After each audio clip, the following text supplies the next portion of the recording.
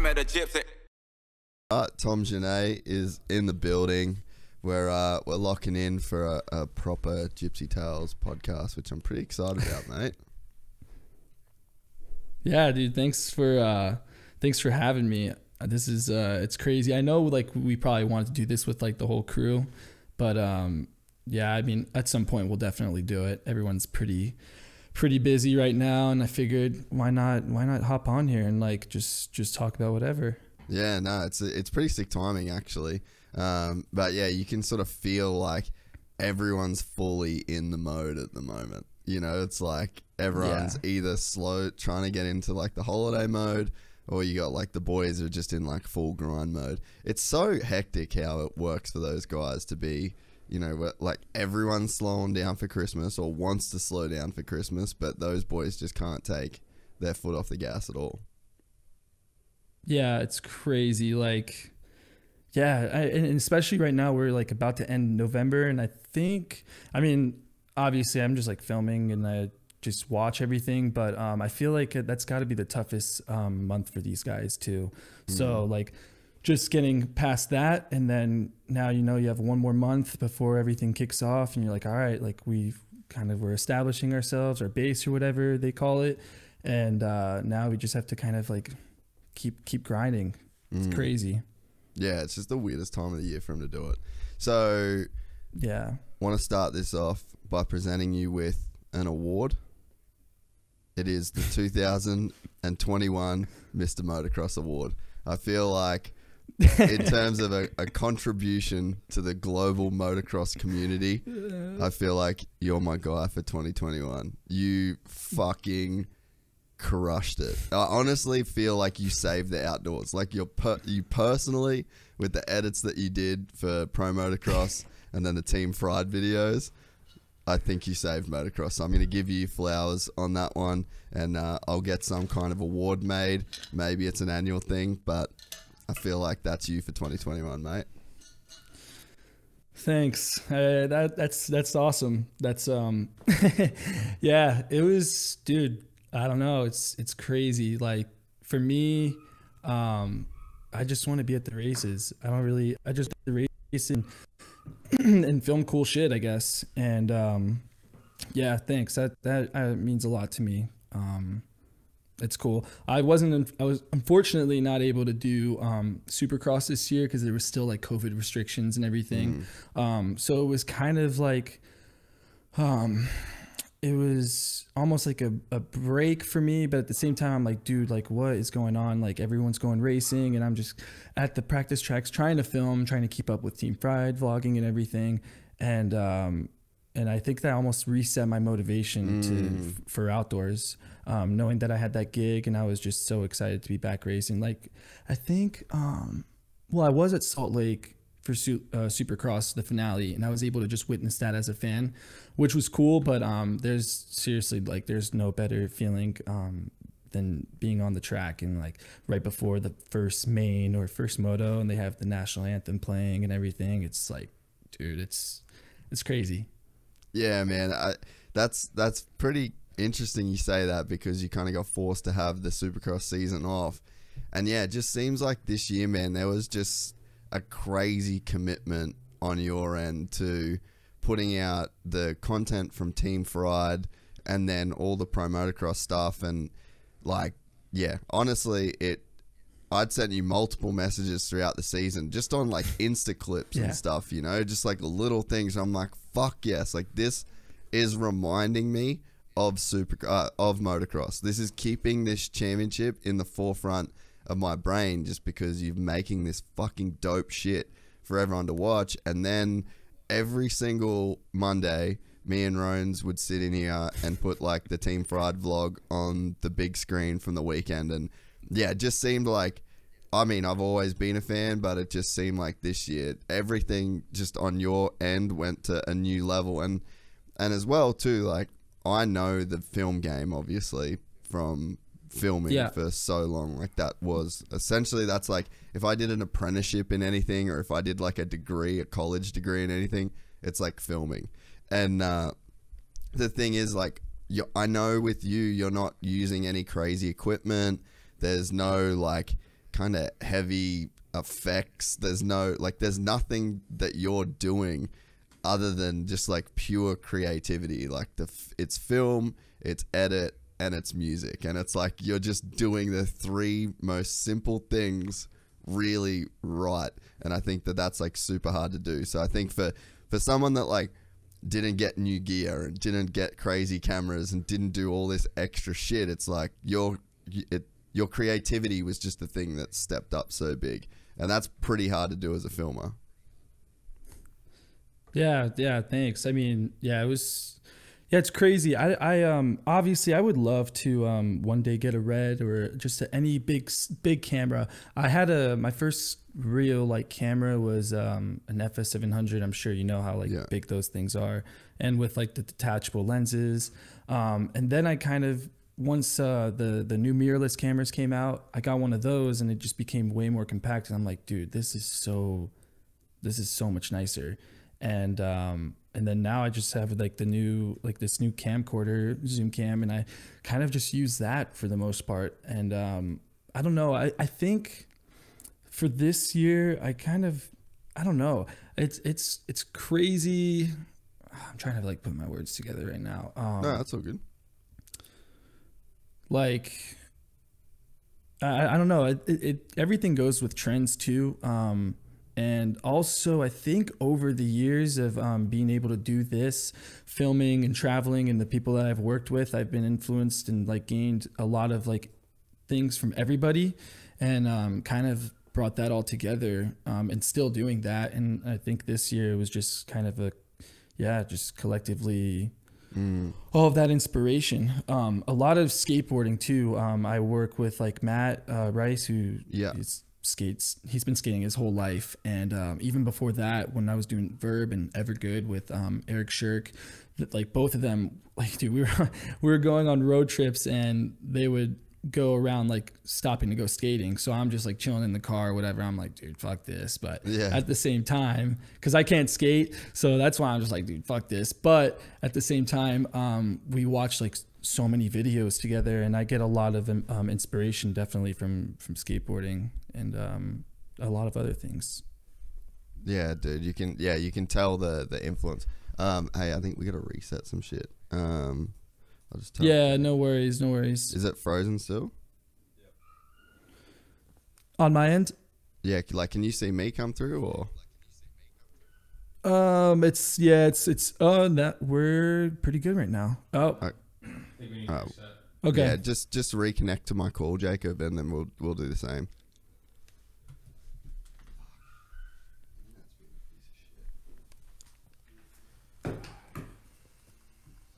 What is this off of? VMix, but it's like, dude, it hasn't happened in a while. This is not interesting. Why it does this. That's fucking annoying. It's so. Sorry, dude. Oh, sorry. No, you're good. Sorry this about is better that. right now. Yeah. I don't know what, that shouldn't really freeze like that. Our camera never does that. Yeah. So it was honestly like I was trying to like. Yeah. I was trying to like maintain composure, but I felt like I was just staring at a screen, so I'm like, fuck, But we're good. We're good. No, now. You actually killed that. That'll be a nice clean transition. Yeah, I mean, you can tell that there is a different like influences and stuff that come through, and I think like your music taste, and it's simple shit. Like, this is me being like a film nerd breaking down the videos that I see. This is more so Team Fried, but like the decision to have real speed clips with no music, just like little things that you're doing that just it's starting to create like this real Tom Journet style, and it's just it's little details that you're putting in there, and again, it's just like the simplicity of it is, I think, what's sort of like making it so good as well. Yeah, it's crazy that you say that too, because just on the way here, I was talking with my friend, and I feel like with video, for me, at the end of the day, I kind of almost want to like I'm a dirt biker. So I grew up racing and I watched all the videos growing up, movies and everything.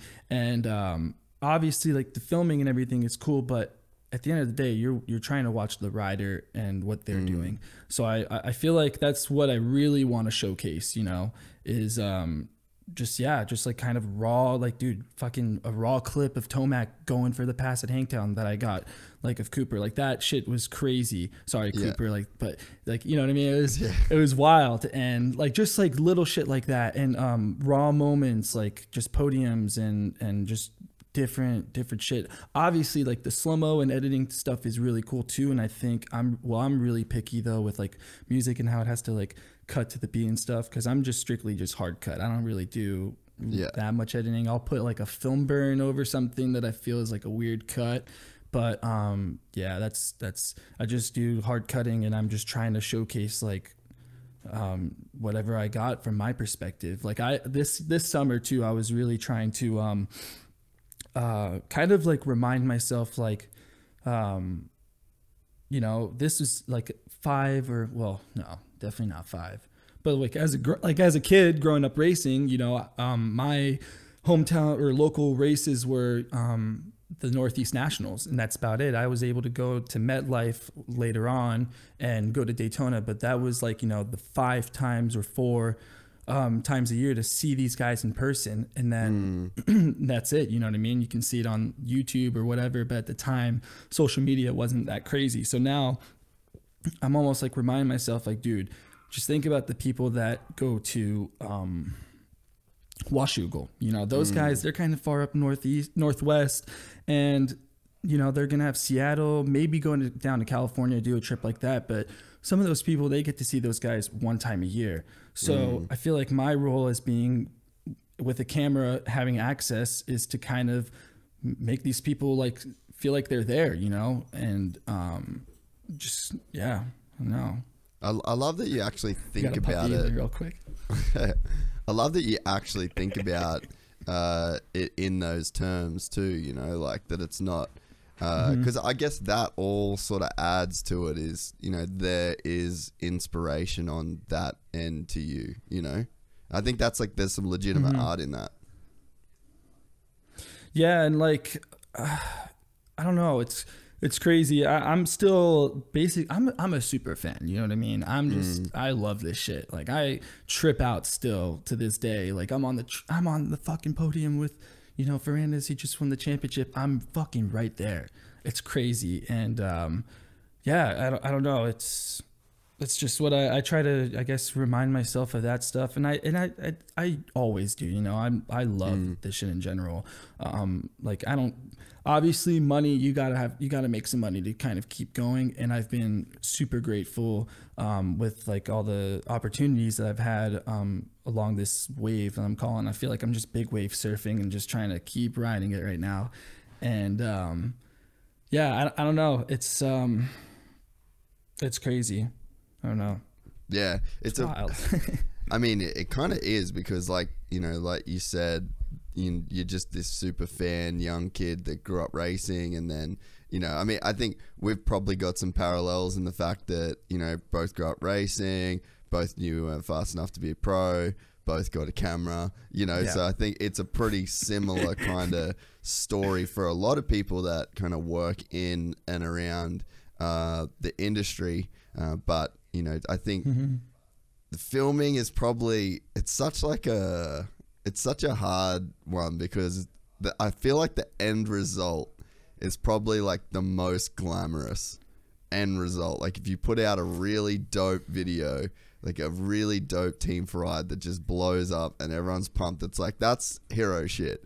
But in terms of actually creating it, it's the least glamorous. It's the most work. It's the heaviest equipment. It's like the gnarliest editing time. It's, you know, so it's, I think being a filmer, it's like almost high risk, high reward kind of. It's like, you've really got to put in the most amount of effort, but you also kind of get the most amount of shine if you're dope at it. Yeah, it's crazy. I think the end result is really nice. For me, I feel like being there, like dude, I gotta stop saying like. Sorry, I gotta stop. I was telling myself I gotta stop saying that. I need. But to for as well, me, don't worry. dude, for me, just being there this past trip to Europe, the last last moto when they did their parade lap, I'm just standing there. I'm like, dude, what the fuck, man? I have like goosebumps, and I'm like, this is fucking crazy. Like I'm here filming this shit in Italy, traveled all on my own basically. I met up with like my friends Ben and Rob, but it was just crazy, just that moment, and all these just all these races, honestly, it's crazy. And with video too, you kind of have the best spot in the house compared to anybody at those races other than the rider themselves. You have the best spot in the house. You're able to see this shit up close and go anywhere and go up to the podium. And, you know, obviously, you know, you have to give these guys spaces. And for the most part, I try to just film the cool moments in riding. I don't really give a shit about what, you know, clickers they're putting on the bike I really don't give it. I honestly, like growing up racing, dude, I just know where the throttle is and like the Kickstarter and RIP and and that's it. I'm just trying to film dirt bikes and have Tomac go ripping by me or Jason throw a sick scrub. I don't know, just anything like that, you know, just what the people would want to see. I feel like, or myself growing up as a dirt bike fan and still am, just try to showcase that, I guess. So, Mr. Motocross, what was your highlight of the 21 season? What's the most ridiculous shit that you personally saw go down? Give us the top 10, because there's like some crazy moments. Fuck. 10. All right. I don't know if I can do this like all in order, but obviously still fresh on my mind. Italy was just insane. That whole trip, it was crazy. That was super last minute. This was like maybe 2 or 3 weeks before the race, and the points was just getting kind of close. And I was like, dude, this is kind of getting good. And I didn't have too much going on, so I was like, one day I just like, fuck it, let me look at flights real quick. And I found a flight from LAX to Milan for $700. It was fucking crazy. So and everything else on these select dates though, it was from the Thursday before the race weekend to the Thursday right after the last race. And I was like, oh man, maybe I can stay a little longer. So I looked at other dates and everything else was like $2,000. So I just bit the bullet. I was like, fuck it, I'm getting this, and then I'll figure out the rest after. And it was worth it. It was crazy. Like the whole trip itself, the Euro fans, the riders, those guys too, it's crazy. And I think it's kind of the same for Australia, but they have so much respect for everybody in the US, and it's crazy. Like these guys over here are like gods to them over there, and it's like over here we have the same amount of respect. I don't know if maybe this not in the whole moto audience around here, but I think for like really core people in moto, dude, like you have to give hats off to the Euros and even Australians, dude. Those guys are gnarly, and I love that country. It's, if I could move anywhere outside of the US one day, if I can just like say fuck it, I'm moving, I think it'd be Australia. Yeah, Australia's pretty dope, bro.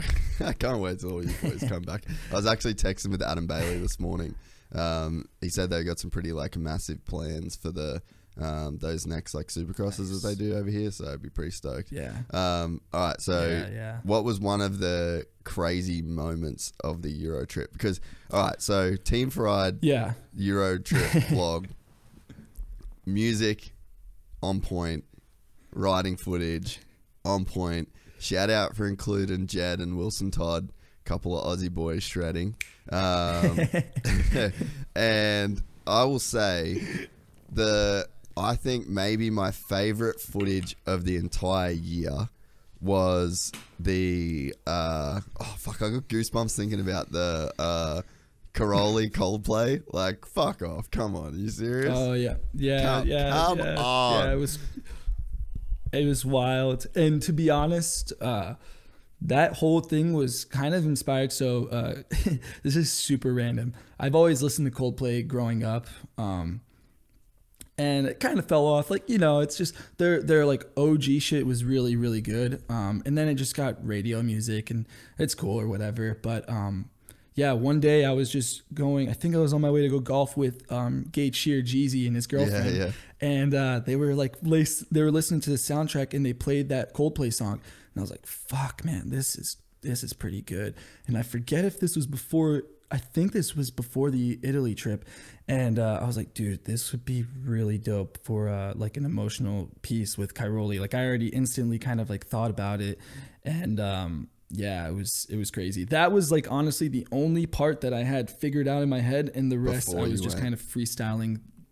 Yeah, and the rest I just, once I got back and looked at all through whole footage, I kind of pieced it all together. Like throughout the weekend, I was just kind of in my head thinking about, all right, what am I gonna do with this and that? Because it was just one track for fucking I don't know how many races. I filmed EMX and all those days, so it was just one track and having to just try and fucking be a little creative with just that one area and all those dudes. It was wild. And yeah, the whole trip was crazy to meet all those guys. I knew a couple of them, but yeah, it's wild. Like, I don't know if it's Team Fried or just me or whatever, but like some of those guys, I was able to see like Hurlings. And the day before, so I do stuff for Racer X, and the day before we were trying to get an interview with him after he won the first race.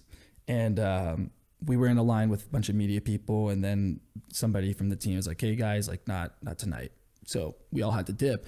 And the next day, I think, or whatever, a couple days later, it was like an EMX day. So he was just chilling at the truck, and I got to see him, and I was like, yo dude, like sorry for like bothering you that other night about getting the race. He's like, wait, what? He's like, dude, he's like, if you told me, you could have just came to the truck. And I was like, what the fuck? Like I was just tripping on that stuff. And I was able to talk with him for a couple minutes. He just asked how we were doing and him. And yeah, it was wild. And a bunch of other dudes. Like I went to go to dinner with Jett and Wilson, I think once or twice, I think. Yeah, they're good lads, dude. I fucking love them. Yeah, and that was actually my first time formally meeting Jett actually in person. We've only messaged a little bit on Instagram, and I knew of him, and he would kind of, I think he would live through Benny's snaps because he would always send it to Jett. So he knew obviously of me, and yeah, we fucking clicked right away. It was cool. And then I also met up with Guadagnini, the Italian MX2 rider, and his friends. And this whole year we've always been messaging him because he loves what we do here, and he's trying to do the same over there with his friends. It's kind of crazy. They're like 3 guys, I think, and they're all like best friends growing up. Like the 2 friends, they don't like, they like moto, but they don't really come from moto. One of them does, excuse me, sorry boys. And yeah, it was crazy. I went to go out to dinner with them because we talked all year, and we swapped apparel, and yeah, and they're so Italian. Like it was wild, the language barrier, but the respect was there. And yeah, that kid's rad. He's really cool. He spends like the days before the races at EMX just like filming other kids and giving them love. It's cool. That's so rad.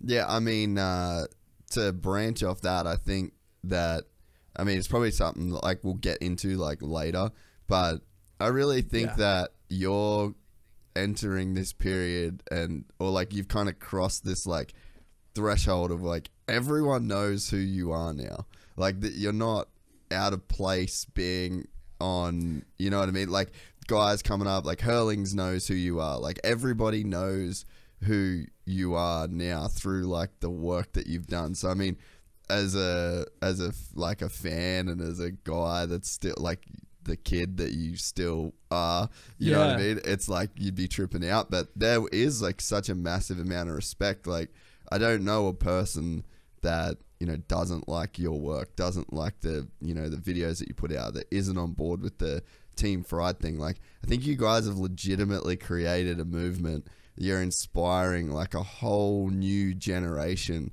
of, you know, of like riders and young kids. And So, I mean, to go over there and to like hear that people have that kind of respect for you, like that's not a surprise to me.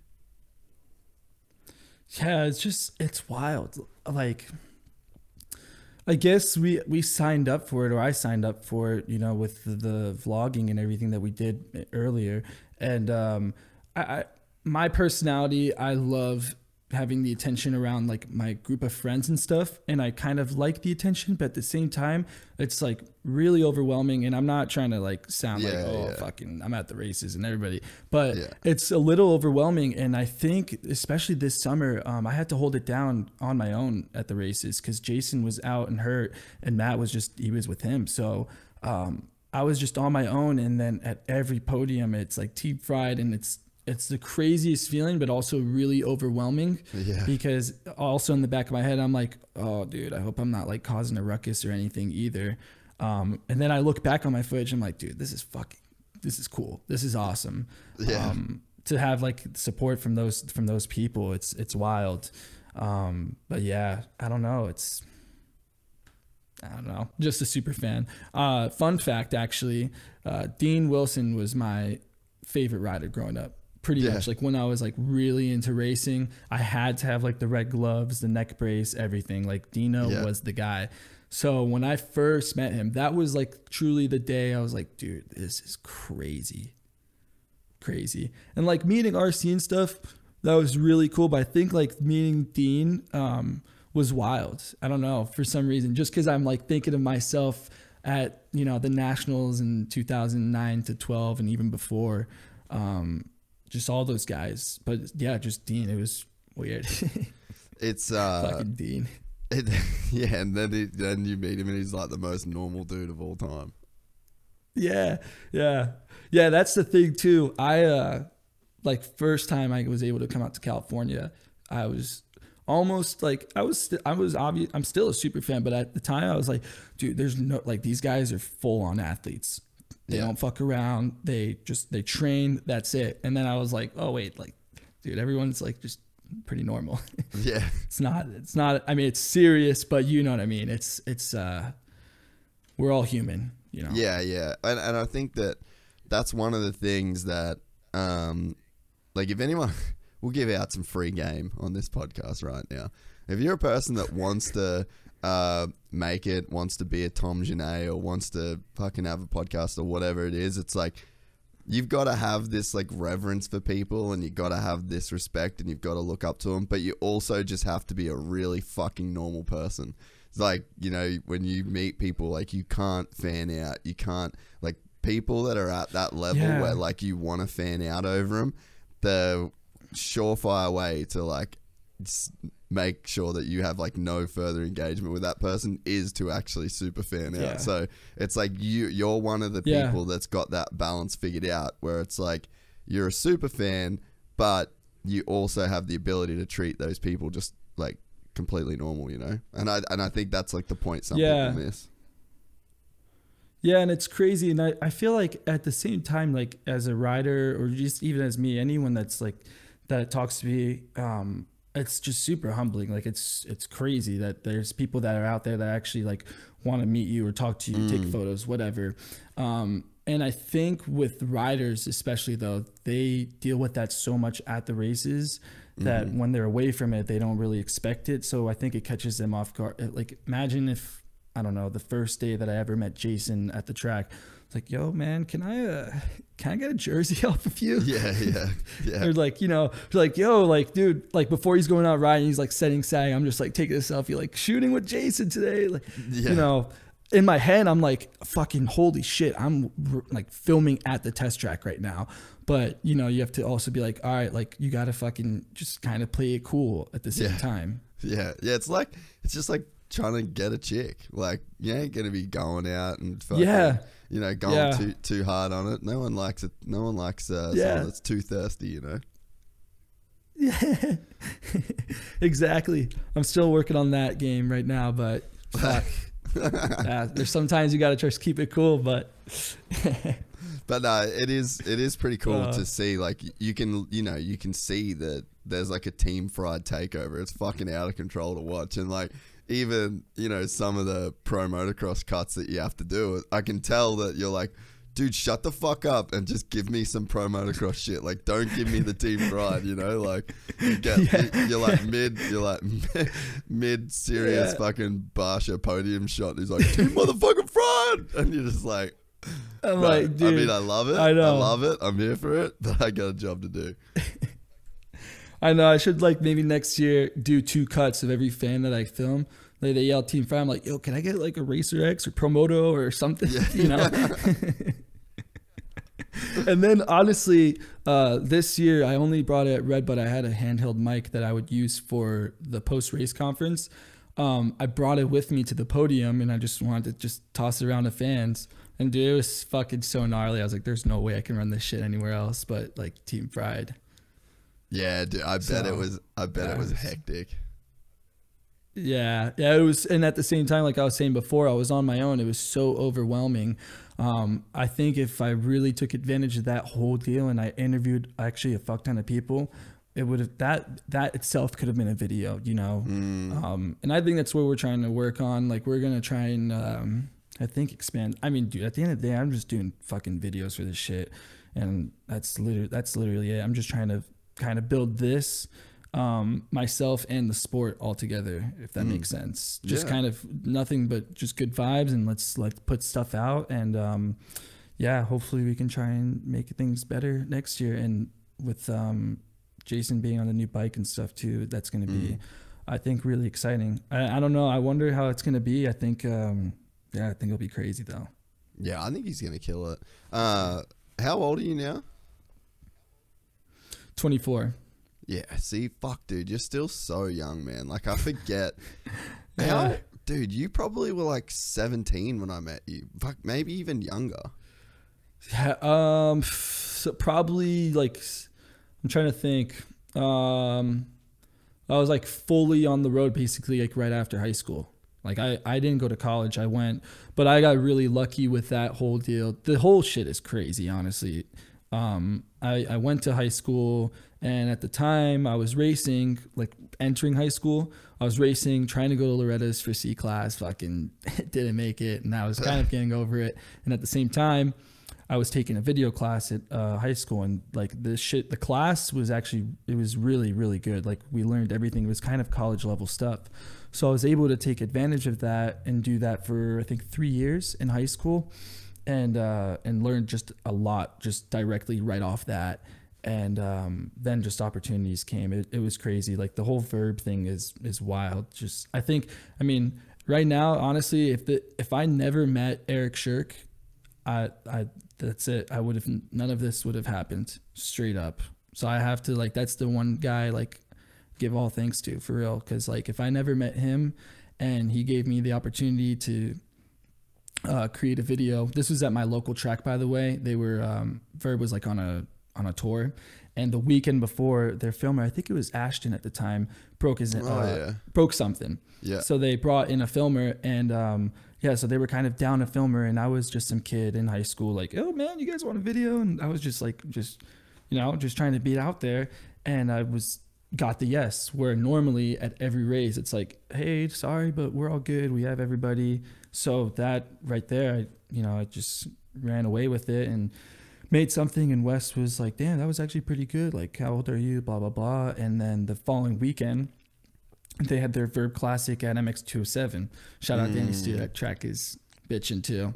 Yeah. And yeah, Wes was like, dude, if you want to come up, like, we can definitely use an extra hand. Like, we don't really have budget to give you. We'll get you gas money. And for me, I'm like, dude, fuck yeah. So I was working at a sandwich job at the time, a like shitty high school deli job. And I remember I was like, I brought down like my boss, and I was like, hey, I know I'm on schedule this weekend, but I have a huge opportunity right now to go up to Maine and film like this dirt bike race for this company, blah, blah, blah.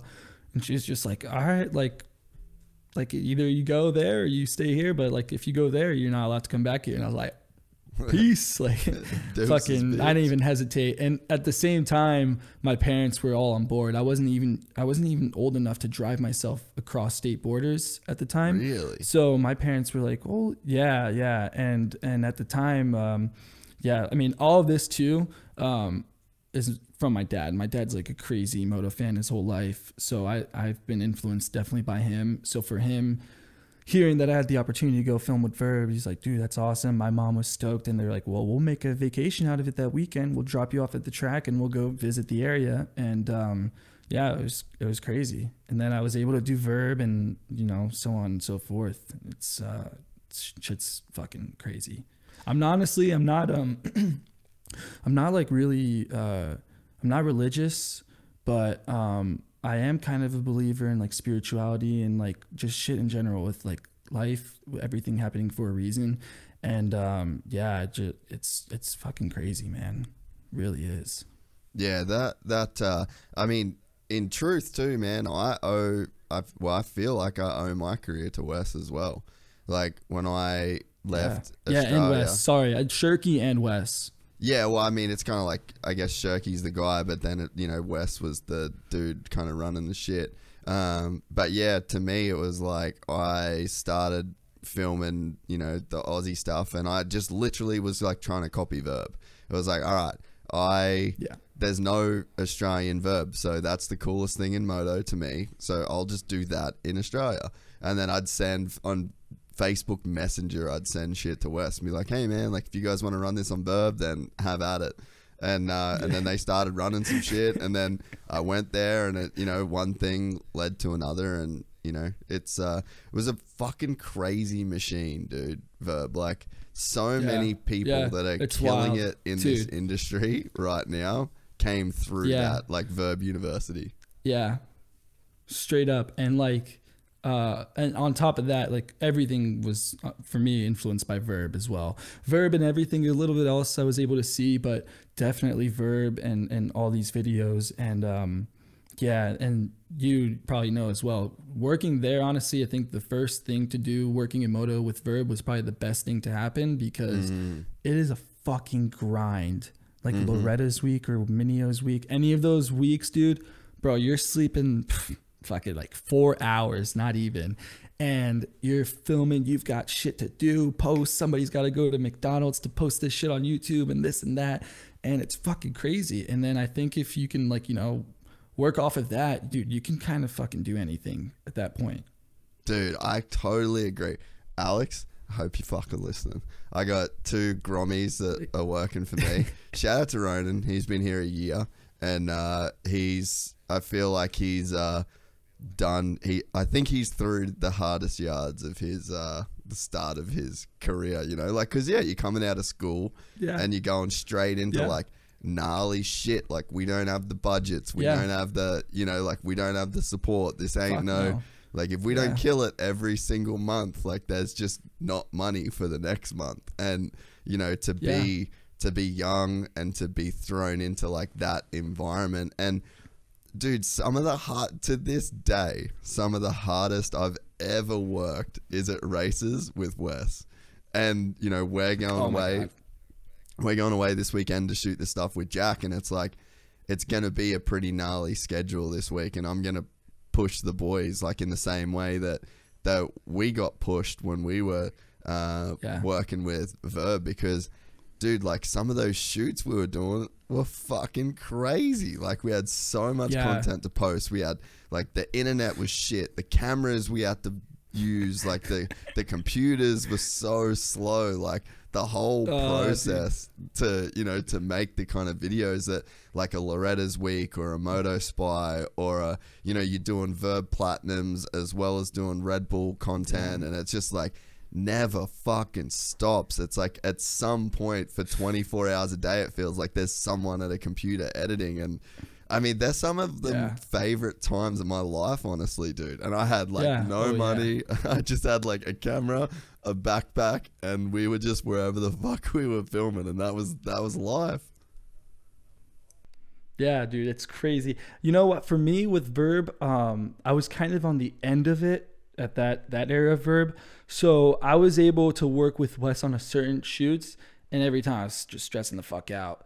And I was just working my ass off just to make sure I was, fucking impress Wes, And all that shit though is crazy. And then after that, I think if you were able to work in that environment, dude, you can do anything. And those guys, I feel like they definitely got a bunch of credit, but dude, the shit that they did during Loretta's week and everything, before even I was like filming, I mean, it's crazy. They were putting out you had moto recaps, a bunch of shit. And honestly, even MXPTV, Matt Wozni, he was a one-man team too. Like, that's fucking crazy. He was on his own out there with a camera, and he's fucking putting up battle recaps, crash recaps, fucking everything. And on top of that, he'll probably put a music edit at the end of the weekend. I'm like, bro, does this guy like sleep? Like, what the hell? It's crazy. Those days, it's crazy. And now too with Instagram, there's not, I feel like, the same amount as it's a different grind. It's a totally different grind. I think it's still a grind, definitely, with social media, and there's still client work as well. But dude, that shit back in the day, like, you can go on YouTube right now and go watch recaps from fucking 2010 motos of amateurs and probably find a bunch of shit. Yeah, dude. It was it was a crazy time, and that was like a pretty gnarly apprenticeship to do. And I mean, I like, to the technical workflow of this podcast nowadays, I mean, I've got the exact same mentality. Like, building this studio out, and then the computer side of it, and like the way we organize our files. Like, I still name the files in the way that Wes names folders, so it's like all my shit is archived even in the same way. So for me, it was just the most valuable apprenticeship that I could have done, is working with those guys. Like, seeing, I mean, dude, there was a time we were shooting Moto Spy at one point. So that was like one of the series that we were doing, and then Wes was shooting War Machines. And do you remember in War Machines, like the Phantom clips of Jason and Kenny doing those whips?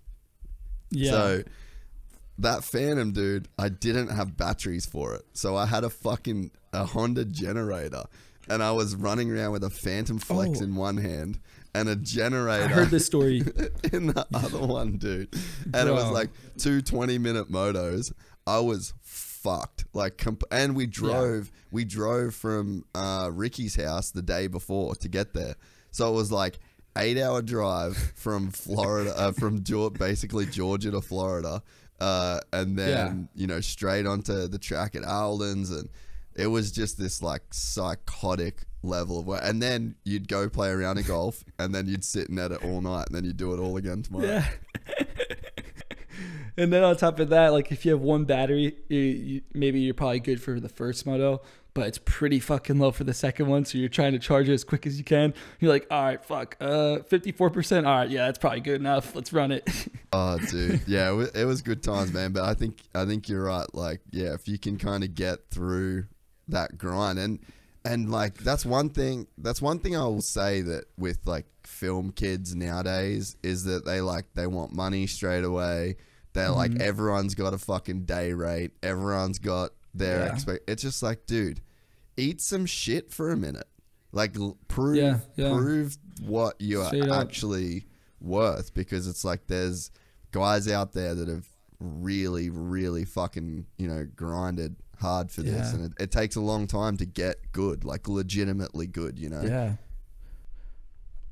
And it's crazy. Like, I feel like too, for me, my biggest gig, to get my name, my whole goal was, especially with my Instagram, my first one, I had to delete it at like 30-something thousand followers, but I was bummed. But at the same time, like, my goal with that was just to establish myself and have people in the industry know who I am. And then they're like, hey, we can contact him for this or whatever. So I feel like my first like big thing was probably Two Stankin' with Stank Dog. Like, that shit was crazy. And I can't give it thanks enough to him and everybody else involved in that. dude, that summer was wild. And I think that was 2016, I think. So fuck, man, I was young, man. I wasn't able I wasn't able to drink or anything. And dude, I'm pretty sure, I don't know if I could get in trouble for this, but I had a fake ID at the time. And dude, I was so fucking ballsy with it around Stank too. And I was like, I was in Vegas before the outdoor started. And dude, I was just running that thing everywhere. I was playing slots and I was like, yeah, fucking fake ID. It was bad. But that whole summer in general, dude, it was crazy. I was able to hit the road majority of the time with them. There's a couple of times where I would fly back home.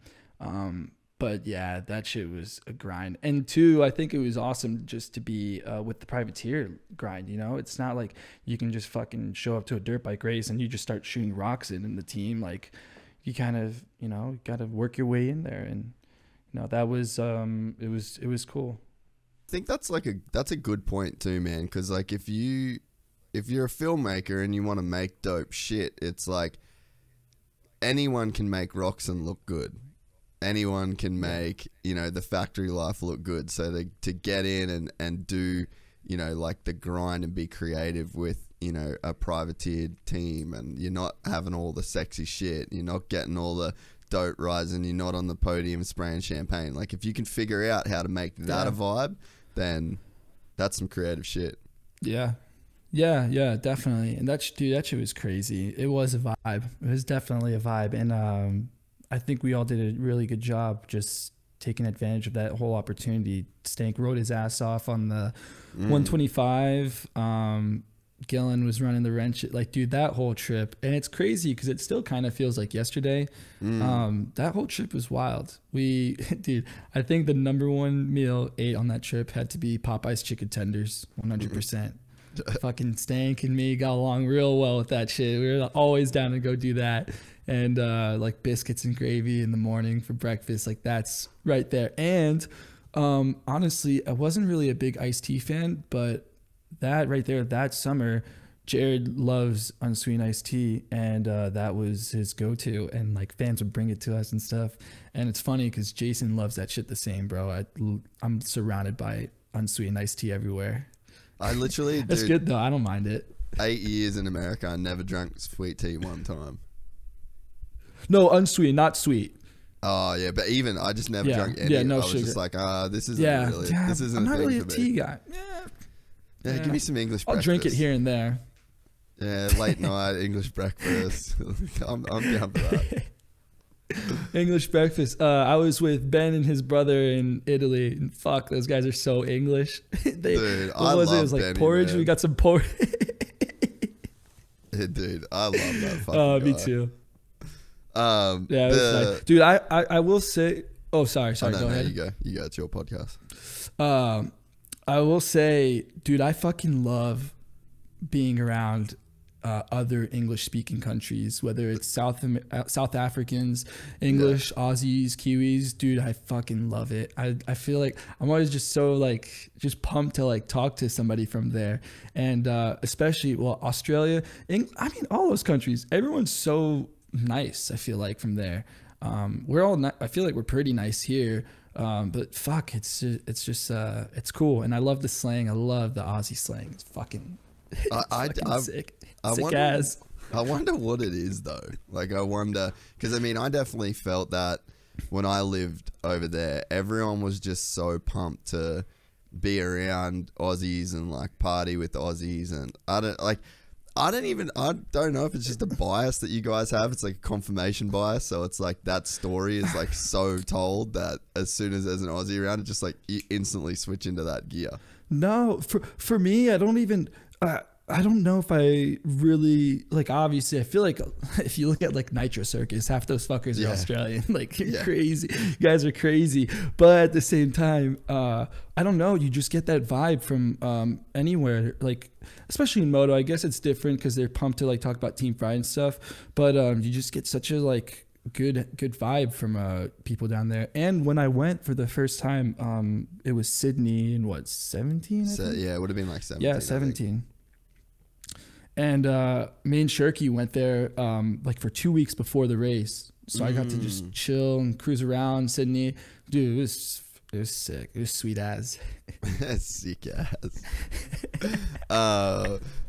Definitely the before we get fully off the topic of like the trips and kind of being young and whatever. Yeah. There was one like cool thing. I mean, I partied and stuff in Australia when I was like younger, but there was something pretty rad about the way that we would all work like fuck and then party like fuck as well. And it was such a that was something that I'm glad I experienced that level of just fucking carrying on, you know, like everyone having fake IDs and like going to strip clubs in like every single town in America. Like it was just, and then I think then like, you go on like the upper level of parties, like really dope Monster parties or really dope Red Bull parties. Oh and, yeah. You know, there was times after Straight Rhythm where like Red Bull would give you the party bus with like a fucking credit card and a driver, and you just spend 6 hours driving around LA in a party bus, and you'd start with like 15 people on there, and by the end of the night it was fucking packed. Yeah. So it's like, I don't know, there was a pretty dope balance of like work hard as fuck and then party hard as fuck too. I think there's some like good lessons in that, and especially to do it when you're super young. Yeah, it's crazy. For me, last thing about Australia, I feel like it's a perfect combination between a little bit of not even like European, but like kind of just like a different foreign mentality. I think anything outside the US is just, the US is so different, I feel like. Yeah. With just all the shit that we do. Like there's no really cafes or pubs that we go to just to have like lunch or whatever, grab a drink. Like it's either you go out to eat or you go out to the bar and get fucked up all night. Like it's one or the other. And I feel like Australia has that nice balance of when I was there, at least, of that side of being able to go to a pub or whatever, but it's also like California almost. It's fucking beautiful. Everywhere I've been to I thought it was awesome, and I haven't been to the Gold Coast yet, and I need to go because that's where everyone tells me to go. So you got a room at the Gold Coast, you got a studio you can work out of, you can do whatever you want when you get here. We'll suss it out. Yeah. Yeah, you got all the fucking plan. Yeah, Australia definitely has, it's a European influence though, because so many of like our population are migrants from Europe. So I think that, you know, the Italians really brought over like the cafe coffee culture, the food here, like there's a huge emphasis on food. And then I think you've got like that English kind of pub culture. But I mean, yeah, like pretty much every morning I go to the same cafe and I get like a bacon egg roll and my flat white, and I kind of like sit there and I read the news, and then there's like local people that are there every morning as well, and I see the same dog and I see the same couple, and you know, you sort of say g'day, and it's like there is like a very different vibe. That was one thing that I kind of missed when I lived in America, to be honest. You oh really? I feel like in America, there's never really much time for people to just stop and like take life in. Whereas in Europe, sometimes it's a little too much in Europe. Like the closing, like America's awesome with being open all the time. Yes.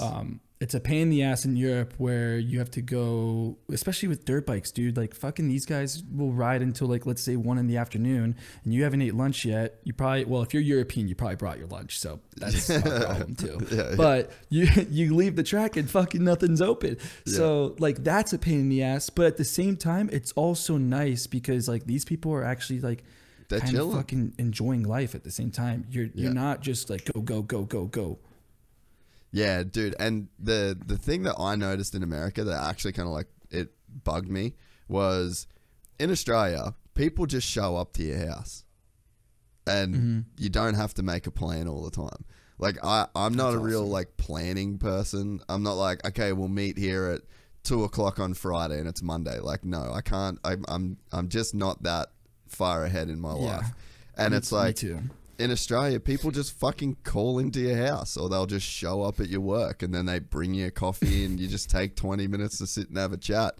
And I just like, I just didn't really hang out with that many people in America because I was just like, I just feel like it's too fucking planned all the time. Like I'm not going to call you and be like, hey man, so are you free like next Wednesday at 2? I'll come. And it's just like, yeah, fuck it.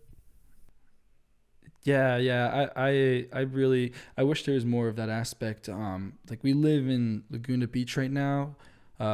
So that's like more of a small town and there are cafes. So I've been down there a couple times and, it's been kind of nice to kind of sit down and just have like a coffee, espresso, and just like, you know, just, it's the morning and fucking wake up and just, you know, get ready to get your day started, watch people go by and everything.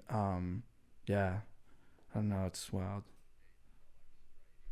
Yeah, I feel like it always is here, which is at the same time, I mean, it's good. It keeps us on our toes, but I almost wish there was sometimes a little bit of a balance. But at the same time, I can't be sounding like I'm fucking complaining because I get to live in California and film sick ass dirt bikers for a living, so I can't complain. I'm just saying life in general, you know what I mean? I think as a society it'd be nice, but yeah, I can't complain. I get to fucking chill sometimes too. Like when they're done riding, I'll go back and go make whatever video from the day or whatever, and then I've got some chill time in the evening, afternoon, so I can't complain.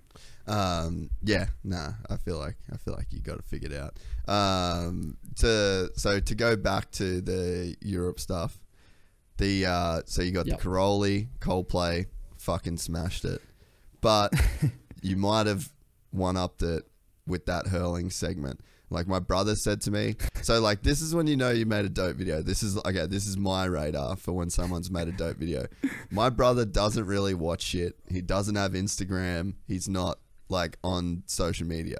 My brother walked into the office and goes, "Have you watched the Team Fried Europe vlog yet?" And I was like, nah, I just didn't even know it was up.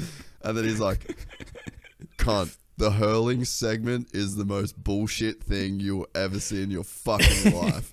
He's like, and then he made a really good point. He's like, dude, no one just like follows him for sections so that you can just watch him ride in that way. That's not a TV broadcast.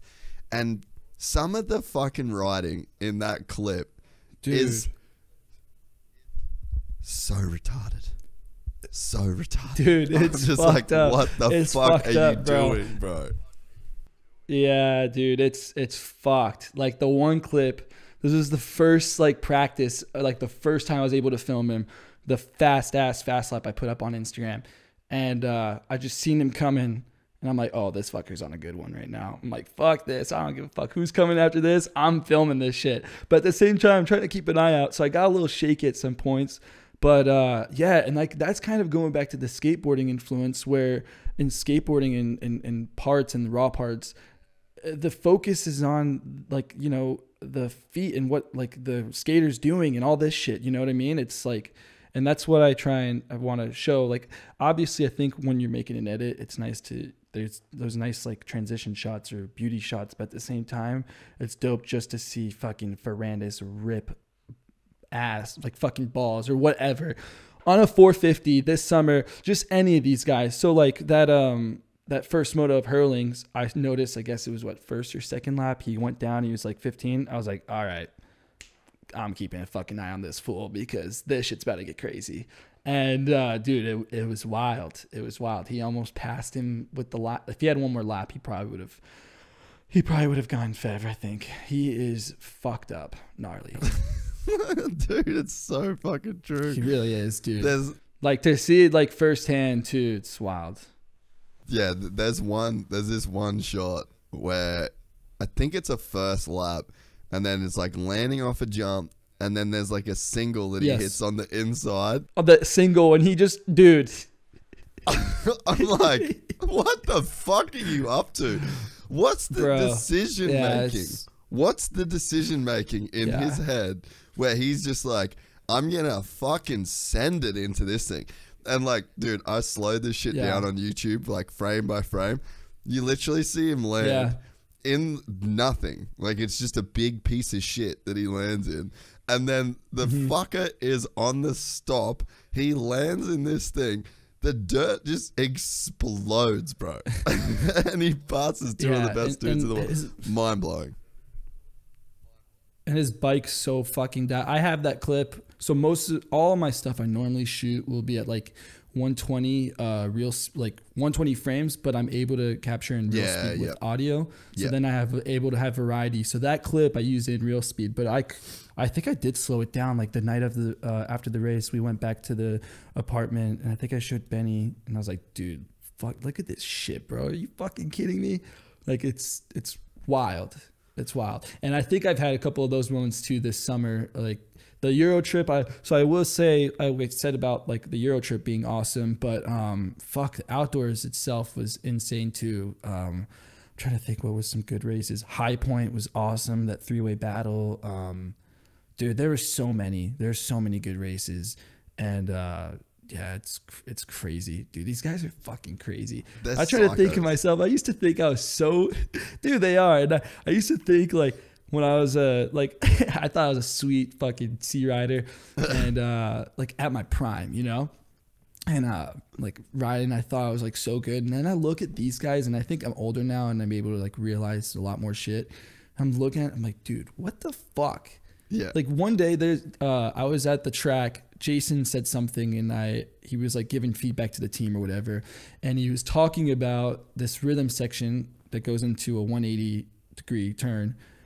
Like jumping into the turn, he was talking about upshifting to fucking carry that momentum basically. And in my head, I'm like, bro, I've never thought of upshifting going into a corner a day in my life when I rode a dirt bike. Just like little shit like that. Maybe I sound like an idiot right now, but like, you know what I mean? Like just at that speed and all that stuff, all those guys, it's wild.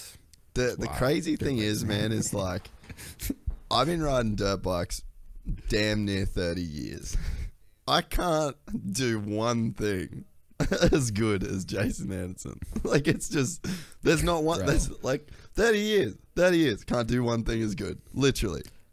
Dude, I wish I could just one day hop on a dirt bike and just throw a fat ass whip off a freestyle ramp.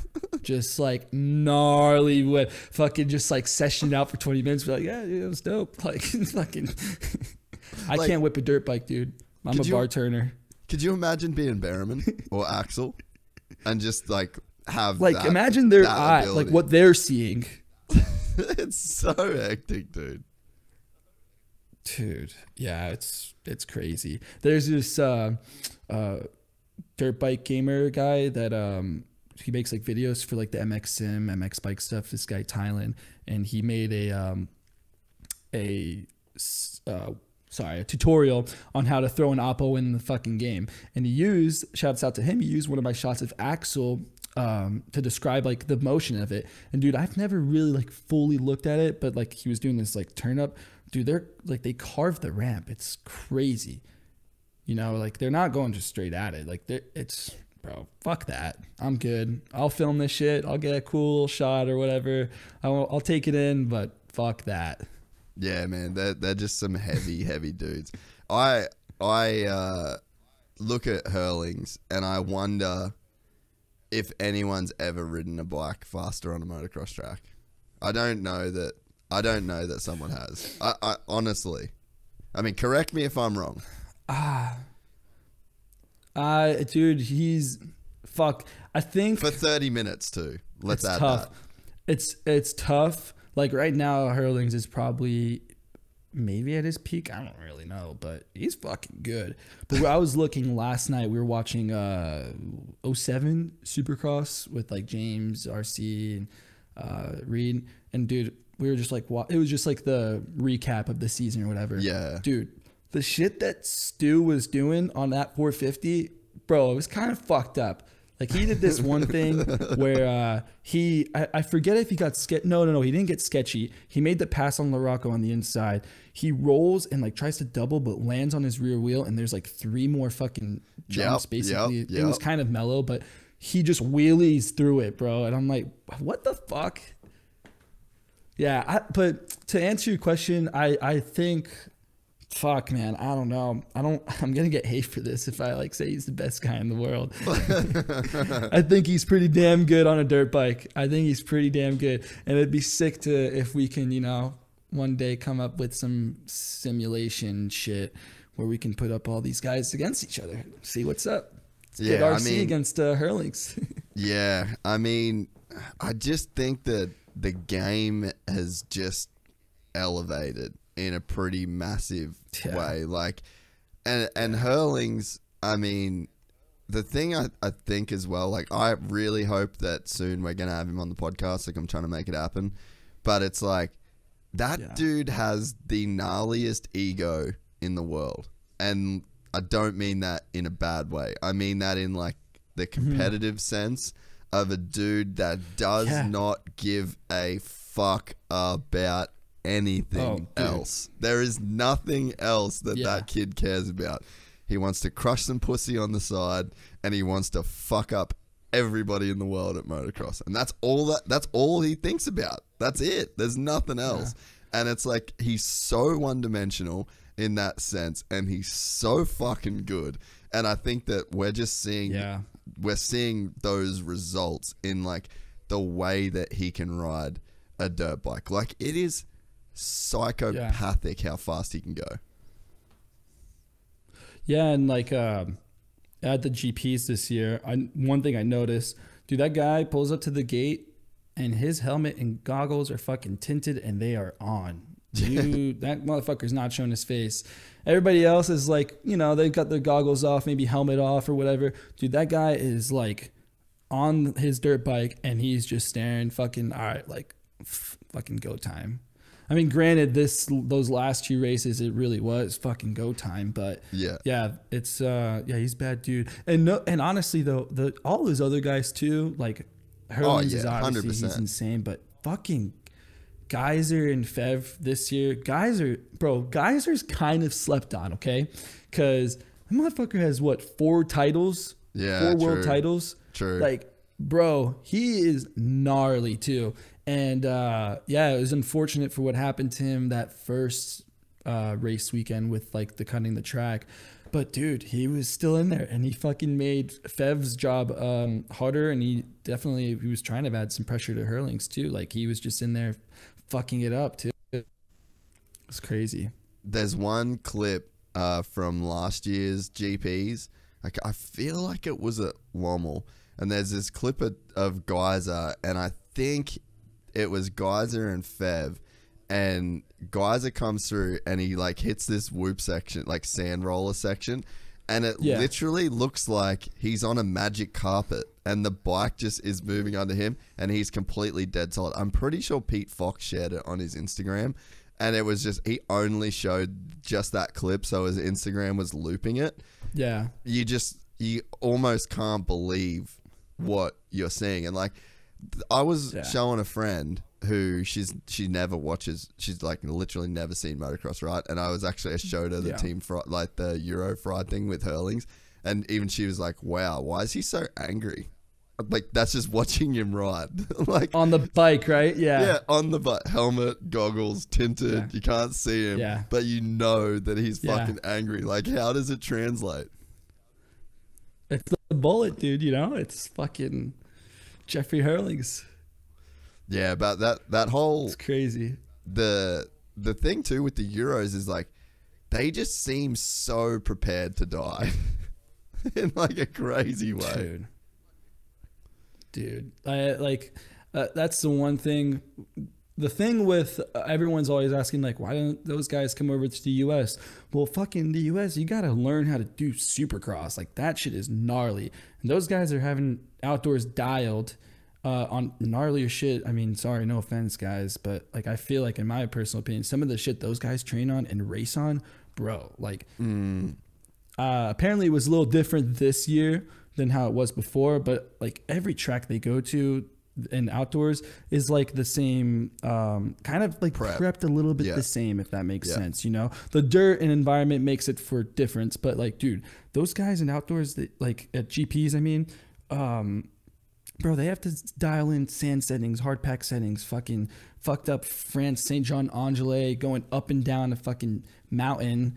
You know, like it's crazy. They ride on gnarly shit. And all those guys, man, like the EMX scene, MX2, all those guys are rad. And listen, we're talking a lot about Euro, but I still got hella respect for the US too. Like these guys are fucking gnarly too. It'd be sick if one day we could figure it out where these guys are actually racing each other at all times. Yeah. And see who fucking's got it.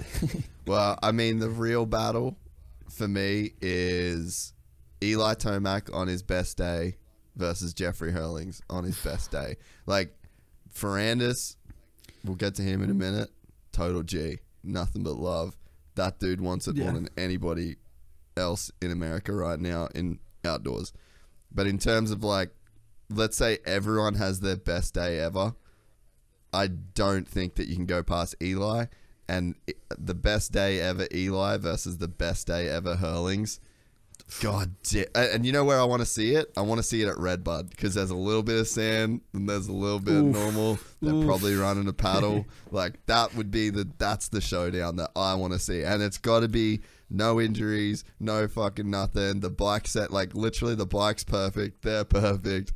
I want to see that head to head. Dude, I really want to see everybody at their 250 peak race each other. Fucking everyone, dude. I'm talking Cooper on the Star Yamaha, fucking Dino on the PC, Hurlings, dude, everybody, bro. Zach in his championship year, fucking even Jason, like, dude, everybody prime 250.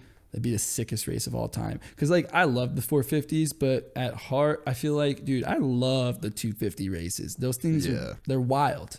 Like, those kids, because I feel like in 450, the bike will definitely bite you a little more. So there's probably a little bit more maturity. Yeah. Yo, for real. And I think there's, like, probably a lot more maturity involved in the racing, whereas in 250s, bro, Cooper Webb on his 250, what was this, like 2016 or 17? I forget. 16, I think. I forget. Yeah. Anyway, everyone knows what I'm talking about. Motherfucker was gnarly, bro. Like a second moto in outdoors. Like, he is letting that thing eat. And, like, he's still young and the aggression's in there. Fucking bike's barking. I love the 250s. It's rad. Like, this year filming Jett and Justin Cooper, that shit was so sick. Yeah, man. Everybody, honestly. Not even those two, just everybody.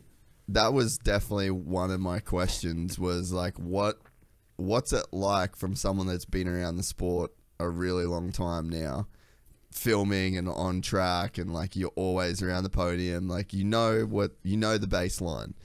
Do you think that Jett has, like, shifted the baseline? As in, like racing, like as I feel like probably more just like the fan perspective and like there seems like there's a different vibe now, and it's kind of because of him. Like, everyone's involved in it, so it's not like there's only love for him and no one else, but it just seems like he's brought back, like, fandom. Yeah, definitely. I think that shit was crazy what they did this summer. And excuse me, dude, Danger Boy hasn't even gone to the pro ranks yet. Like, if you think Jett was crazy, that shit's gonna be fucked up, bro. Like, it really is.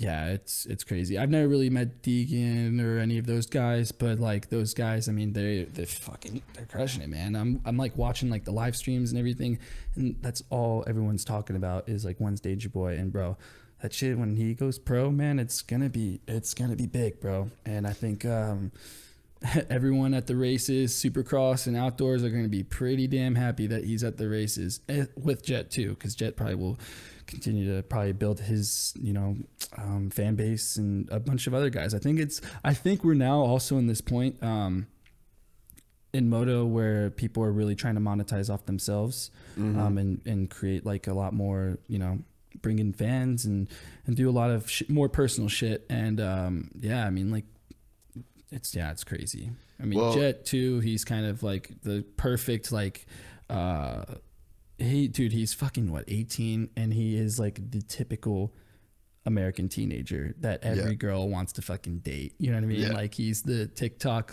hair, everything.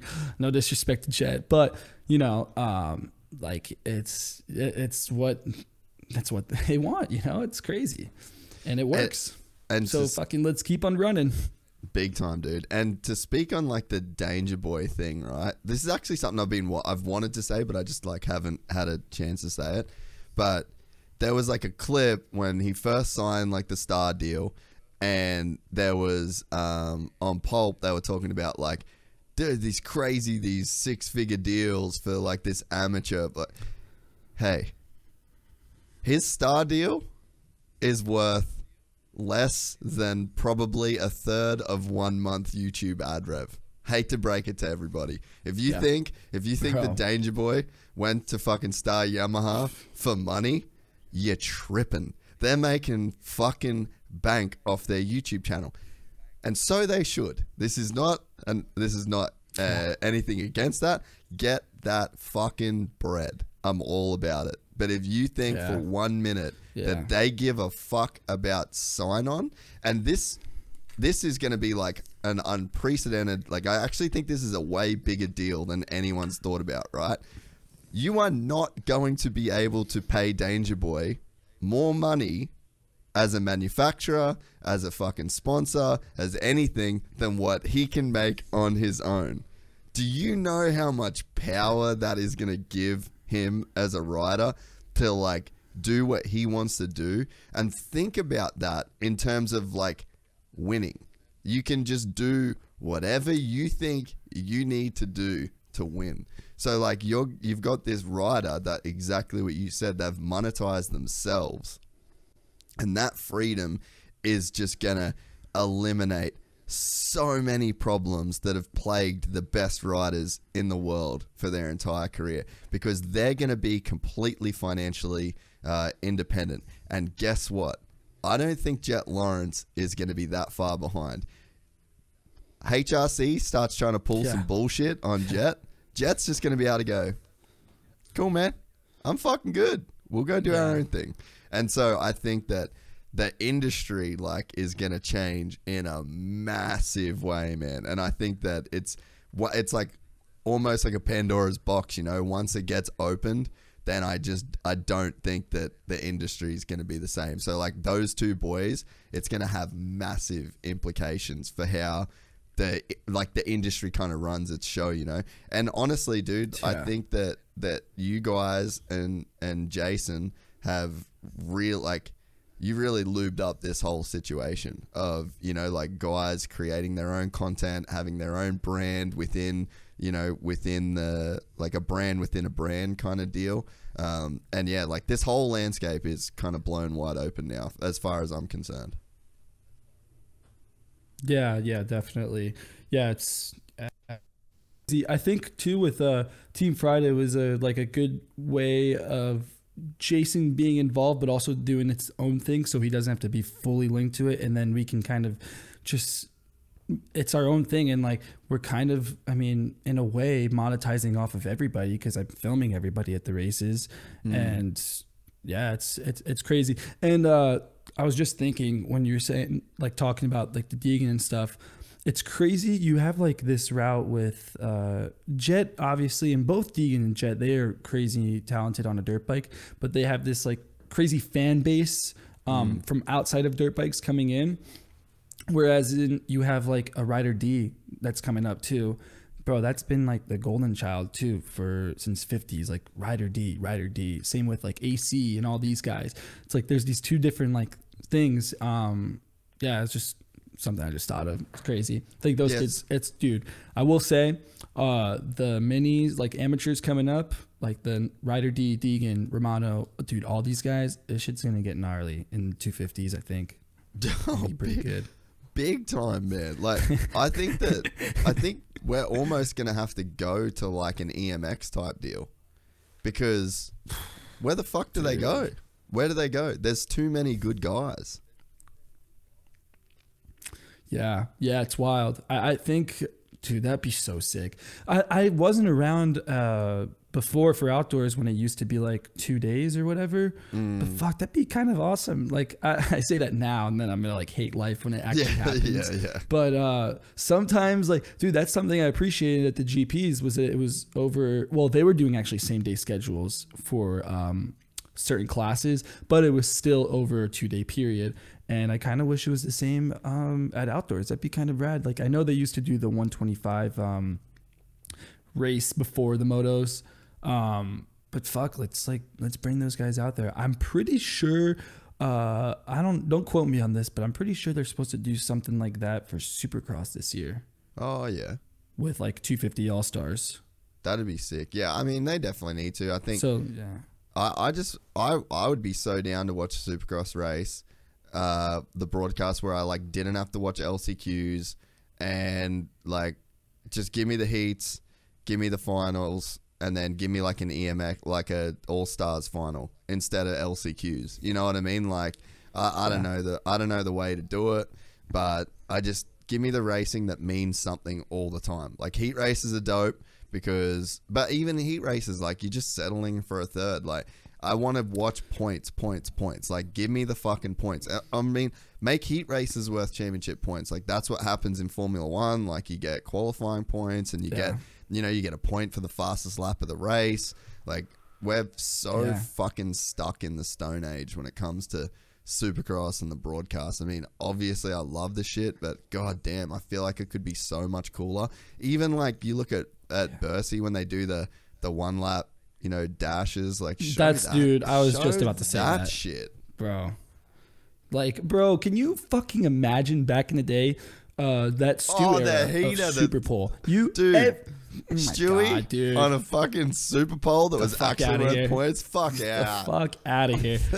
Get Porcel on a 250 because you would never really catch him during practice. He was always like the last guy, and you're like, oh fuck, Porcel's like fastest. Like if you actually got to see what everybody could see what these guys do, bro.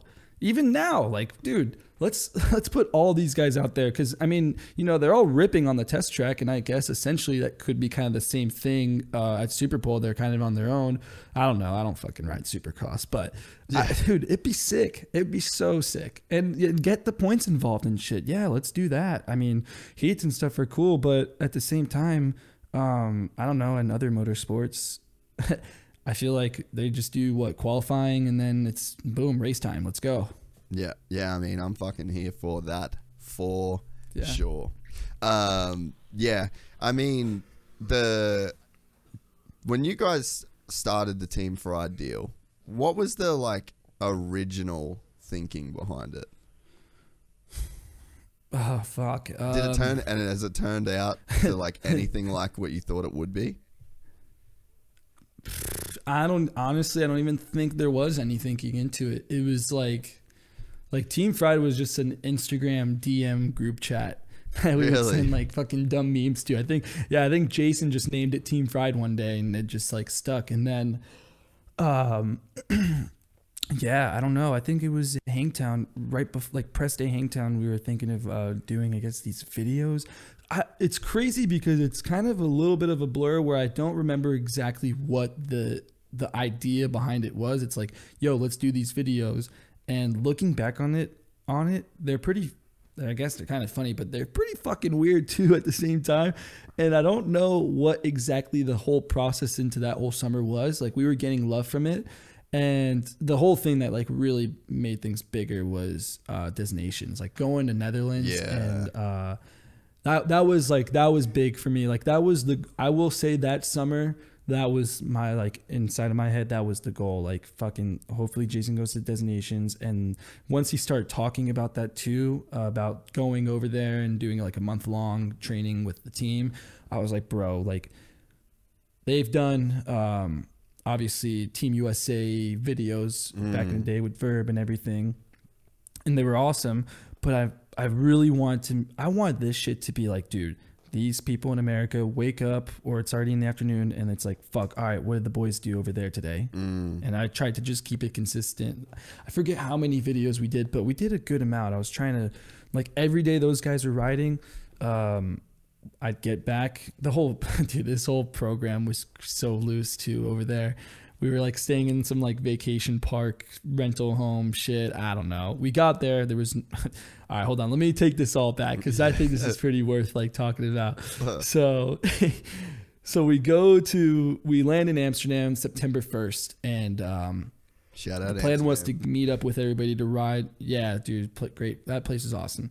And the plan was to go to meet up with everybody and ride, I think like September 3rd or 4th. So we got there a couple days early to just chill out and just get also used to the time zone and everything. And dude, we get there, we don't have fucking anything booked. So Matt and I land. Jason's on another flight like 2 hours behind us. I'm like, fuck, like I guess let's look up something. We just booked up an Airbnb literally at the airport in Amsterdam for that Amsterdam, the stay that we were in. Got such a sick pad. Like we were on the corner, like right by the red light district on the canal. Like honestly, it was like couldn't have been better. It was rad. And then after that, we had no rental car. We took the train, I think, to Eindhoven. I forget actually. I'm trying to think, but we didn't have a rental car. And then Jason finally got one, and fucking Jason being Jason wanted to save some bucks, and we got the smallest rental car. Dude, this thing fit like 3 people basically, and there was 4 of us. Zach's practice mechanic was everybody's mechanic that trip. So anyways, I would film those guys and come back to the vacation rental home that we were in, and I would start importing all my shit. So meanwhile it's importing, I'm waiting, try to start building stuff up. Like as soon as it's all done, start editing. And about like 30 minutes in, I'd always get the call from Keith at the shop 30 minutes away to come pick him up because we only had 1 car. And I'm pretty sure I was the only one that could really like drive stick like well-ish. And, no. Or at least I was putting myself into that position.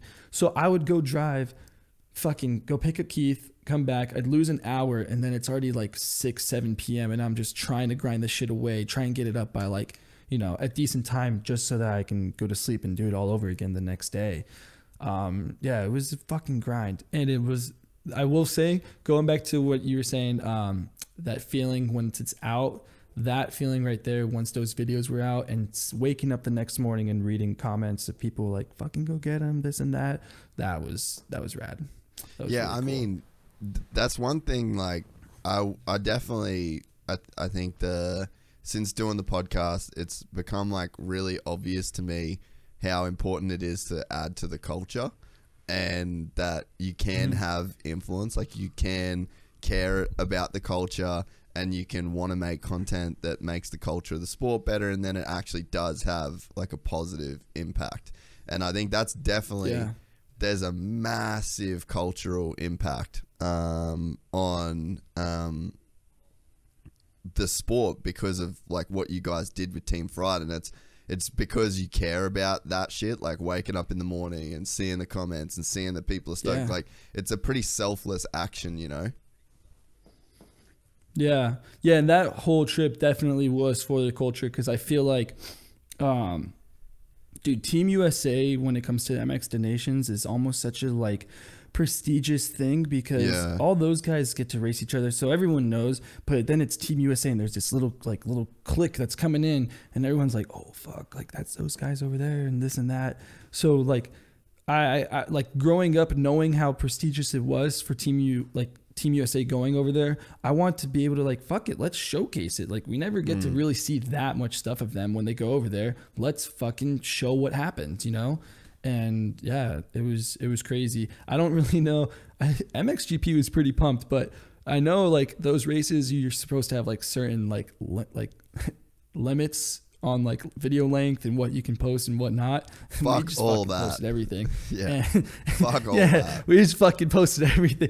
I even this shit was so big that for the race I flew out Jared Conley from Inner World of Echo to come as a B cam. I needed a sec. I was like, dude, this shit's gonna be so fucking big. Like I need to have a second camera. So I was like, dude, I flew him out, and yeah, dude. I mean, I'm sure you saw it. Like they were 30-minute episodes of just like raw riding and shit. Just shit was crazy. so fucking. I don't think dope. I can do that at Supercross, but Nah, man. I mean, again, too, like there was something just crazy about watching those guys try and figure out the sand.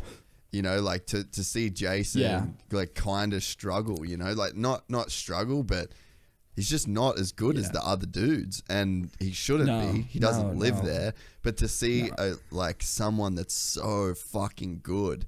And then you go like even like Caden DeWolf, you know, you see that little fucking shredder just ripping around there on the same day. So you're just like, wow, this shit really does hit different. Yeah, and it was crazy because when they got there, their bikes weren't shipped.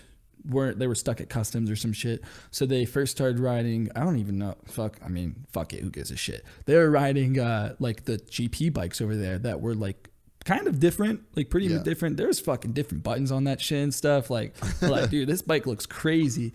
And they were riding it and getting used to it. Like they said this was tough, and it looked fucking tough. Like that shit, bro. We have Southwick here. Southwick is, yes, it's sandy, it's gnarly, but it's just it's very bumpy and fast. And over there, it's fucking deep, and you're just like mowing through that shit.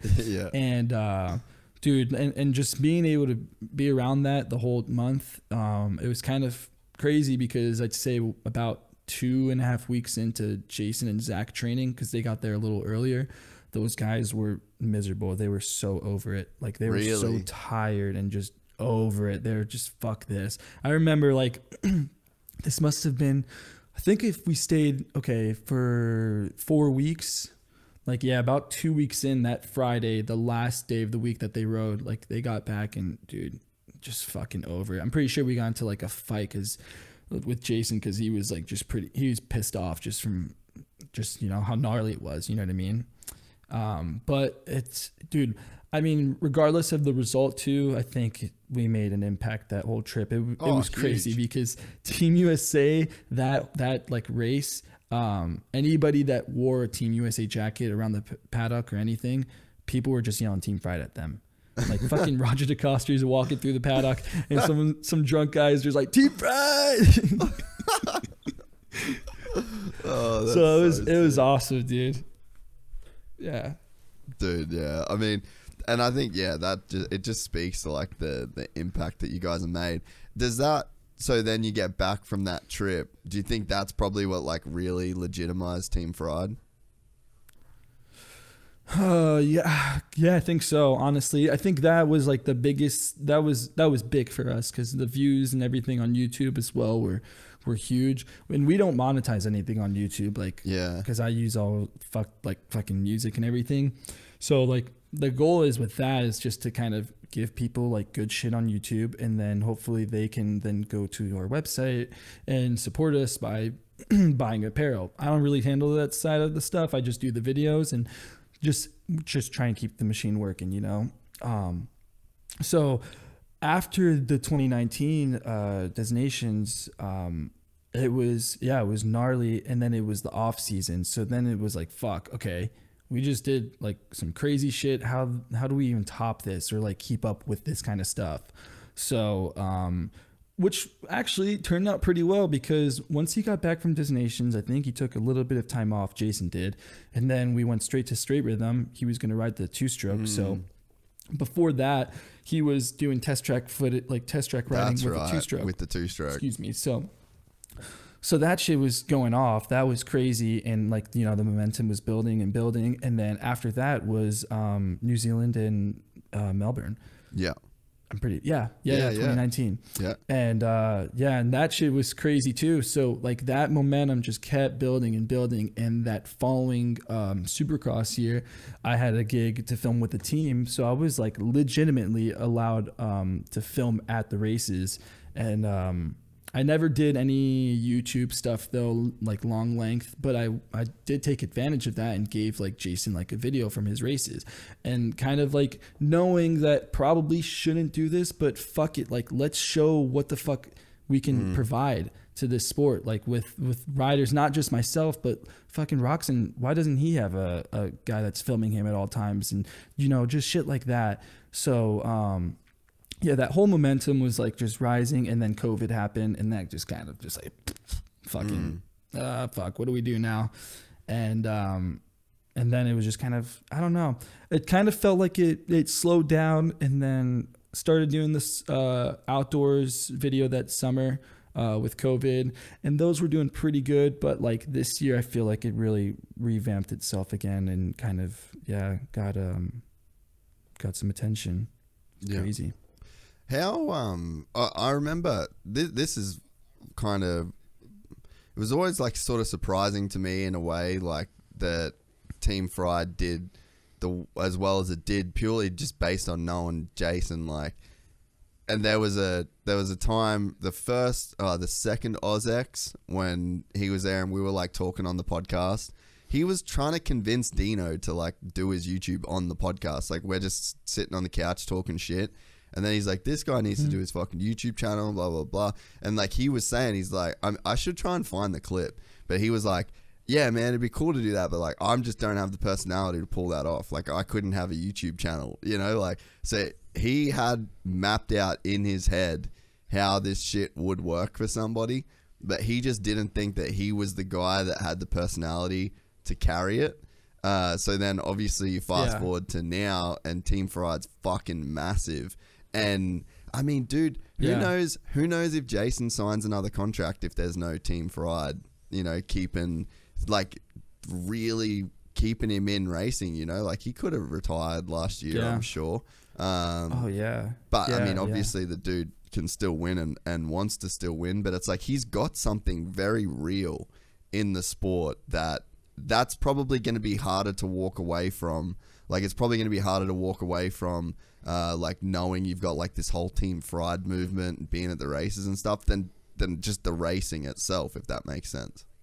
Yeah, definitely. And I think it's kind of a unique, because all three of us, to be honest, like, I'm definitely the most outgoing person in our crew between Jason, Matt, and I. But yeah, Jason and Matt, they don't really want to put themselves out there. So it is kind of weird how we were able to like build this thing. And I think at the same time, it kind of brought all of us out of our comfort zone. And all of us appreciate all of this a lot more too. I mean, I can only speak for myself, but I feel like, you know, even for Jason, he's been fucking racing his whole life. Let alone like the whole Florida thing. He was living there. Fuck, I don't even know. He rode like Aldens for like 7 years, you know, just the same shit, which is cool. Makes you a great rider and stuff. But I think, you know, us getting together and just having fun with it made him kind of, you know, what's the word? Just kind of like realize it, you know, just take it, just have fun with it. Fuck, I don't know. It's pretty much it. Like, he's obviously, and this is the thing too, like, Jason is a very, he's a very chill guy, very laid back. But that motherfucker means business though. Like, when it's time to ride or any of that stuff, it's go time. You know what I mean? And a lot of his, like, and he's on his own schedule too. Like, for his shit, like, boom, we're up at 7. We're going to do this, and this, get ready for that, you know? And yeah, I don't know. It's just, crazy. Yeah. He's very analytical. He's a super cool guy and a very unique dude in the sport. Like, that there's none of him. Like, there's one Jason Anderson, you know. There's a lot of guys that similar personality traits, similar style, similar mindset, similar. There isn't anyone that's like him. He's such a unique dude. And I can't wait till we do like one of these one day, like a full 3-hour one, because I've known him a real long time, but I don't know why he is the way he is. But you know, he's a very fucking unique dude. And you mentioned before about the the rental car deal. That motherfucker's gonna die rich. Because he is so tight. Yeah, dude. Like, this guy, insanely and tight. that's the crazy thing, dude. He's always trying to save a penny, but dude, anytime there's an opportunity to make money, lights, like his eyes fucking blow up. You know what I mean? Like it's crazy. And then on top of that, dude, like he's extremely smart financially. He's extremely analytical and smart on a dirt bike. Like he's got extreme amount of talent, but he knows what the fuck's going on that dirt bike. It's not just like, oh, it's too stiff, it's too soft. Like he knows, like, boom, we need to do this and that and this and that. And and at the same time, it's crazy because there's that huge professionalism side, but then he keeps it real. Like I think the biggest thing with Jason we were able to get along is because he kind of felt like one of my friends back home growing up in New Jersey, because I'm an East Coast kid. I didn't grow up in Cali and all this shit. Cali's cool and all, but I'm fucking East Coast at heart. And I felt like Jason was kind of just unique and just kind of kept it real. I'm friends with a lot of people. Like the first person I truly met in the sport as a rider was Cooper Webb. Yeah. And I was able to live with him for a little bit before that. Always got along super well, still do. But like once I met Jason, and with Matt too, we just all had like, you know, a similar interests. And then at the same time, like I feel like with a bunch of other people in the sport, I feel like I don't have enemies, but I'm friends with everybody. And it's most of the time we're usually talking about moto and shit like that. But like with us, it's dude, like fucking, we obviously love watching moto and we talk about it, but there's so much more into it. Like I think maybe at first when we first got together, we all were like, I don't know, got to like, you know, figure each other out, like, you know, see, I don't even know what I'm trying to say right now, honestly. But yeah, like we all like gelled well and like figured out we all had same interests, kept it real. But dude, as much as like of a real guy, Jason is, as everyone says, you know what I mean? Like, he has like interest in everything else. That fucker loves dirt bikes, bro. Like, bro, he watched so much Moto Vision in the house, like 90s, 80s races, just everything. Like it's, you know, but we also understand there's different other stuff outside of it as well. And we appreciate that as well. And I think we all together try to take that appreciation of outside of moto and inspiration from different cultures, including skateboarding or basketball or fucking whatever it is, and kind of bring that into moto as well. You know? Yeah, I definitely, and I think that's the vibe that comes across. When was the first time that you guys like met and worked together? So first time, this was 2016, and I just got to California, and this was just Verb Moto stuff. So I was just kind of just doing like my schedule shit, you know. They're like, hey, this day you're gonna go film this guy. And then I had a day where I had to go shoot Jason. So I went to film him, made him like a Verb Select edit or whatever. But actually that day never really, I don't remember, but never really. And to be honest, what's crazy, I was never really like I grew up and Jason was already a pro when I was still a fan. And I was like, yeah, guy's cool or whatever, but never really, you know, yo, fucking dude, that's Jason Anderson. Sorry, Jason, but that's how it was. And that first shoot, just did a video and I was like, yo, this guy's cool or whatever, but didn't get to talk to him or whatever. And then I believe this must have been 2016 or 17 probably. I was going out to Florida for a shoot with the Verb Boys at the time still. And yeah, it was weird. We got there a little early, and like 2 weeks early before I think Minios or some shit like that. And Campo was like, hey, well, you guys can stay at my buddy's house, Jason. Like he'll welcome you guys with open arms. And then that's like when we really like first met and kind of like never left. Yeah, dude. It's so cool that there can be like those, you can find like those real genuine friends through it, because there is a lot of just like industry friendships that you have and people that'll, you know, like you stay with them and it's like a means to an end, and it's not like, that's not in like a negative way, but it's just like you kind of got a job to do, your homies, you hang, everyone's cool, but you know, you don't end up with like a lifelong friendship, you know, like what you and Jason and Matt have. It's like, and you know, Benny, like you end up kind of being around some guys where you have like these lifelong friendships with them. I mean, I'm like that with Wes. I'm like that with Jeremy. Like, I've got guys over there where it's like, Yeah. they're really my fucking boys. And it's cool when you can, you know, find those people, and then you can kind of like be in business with them, and you can actually like start to build something. Yeah, definitely. And yeah, that's the thing too. It's like on top of that, obviously I'm like we're all really good friends, and I make filmer money, you know what I mean? I'm not making a fuck ton, but at the same time, I'm not there like, yo, I'm able to live with Jason Anderson. He's making fucking, you know, X amount of money racing and getting sponsored.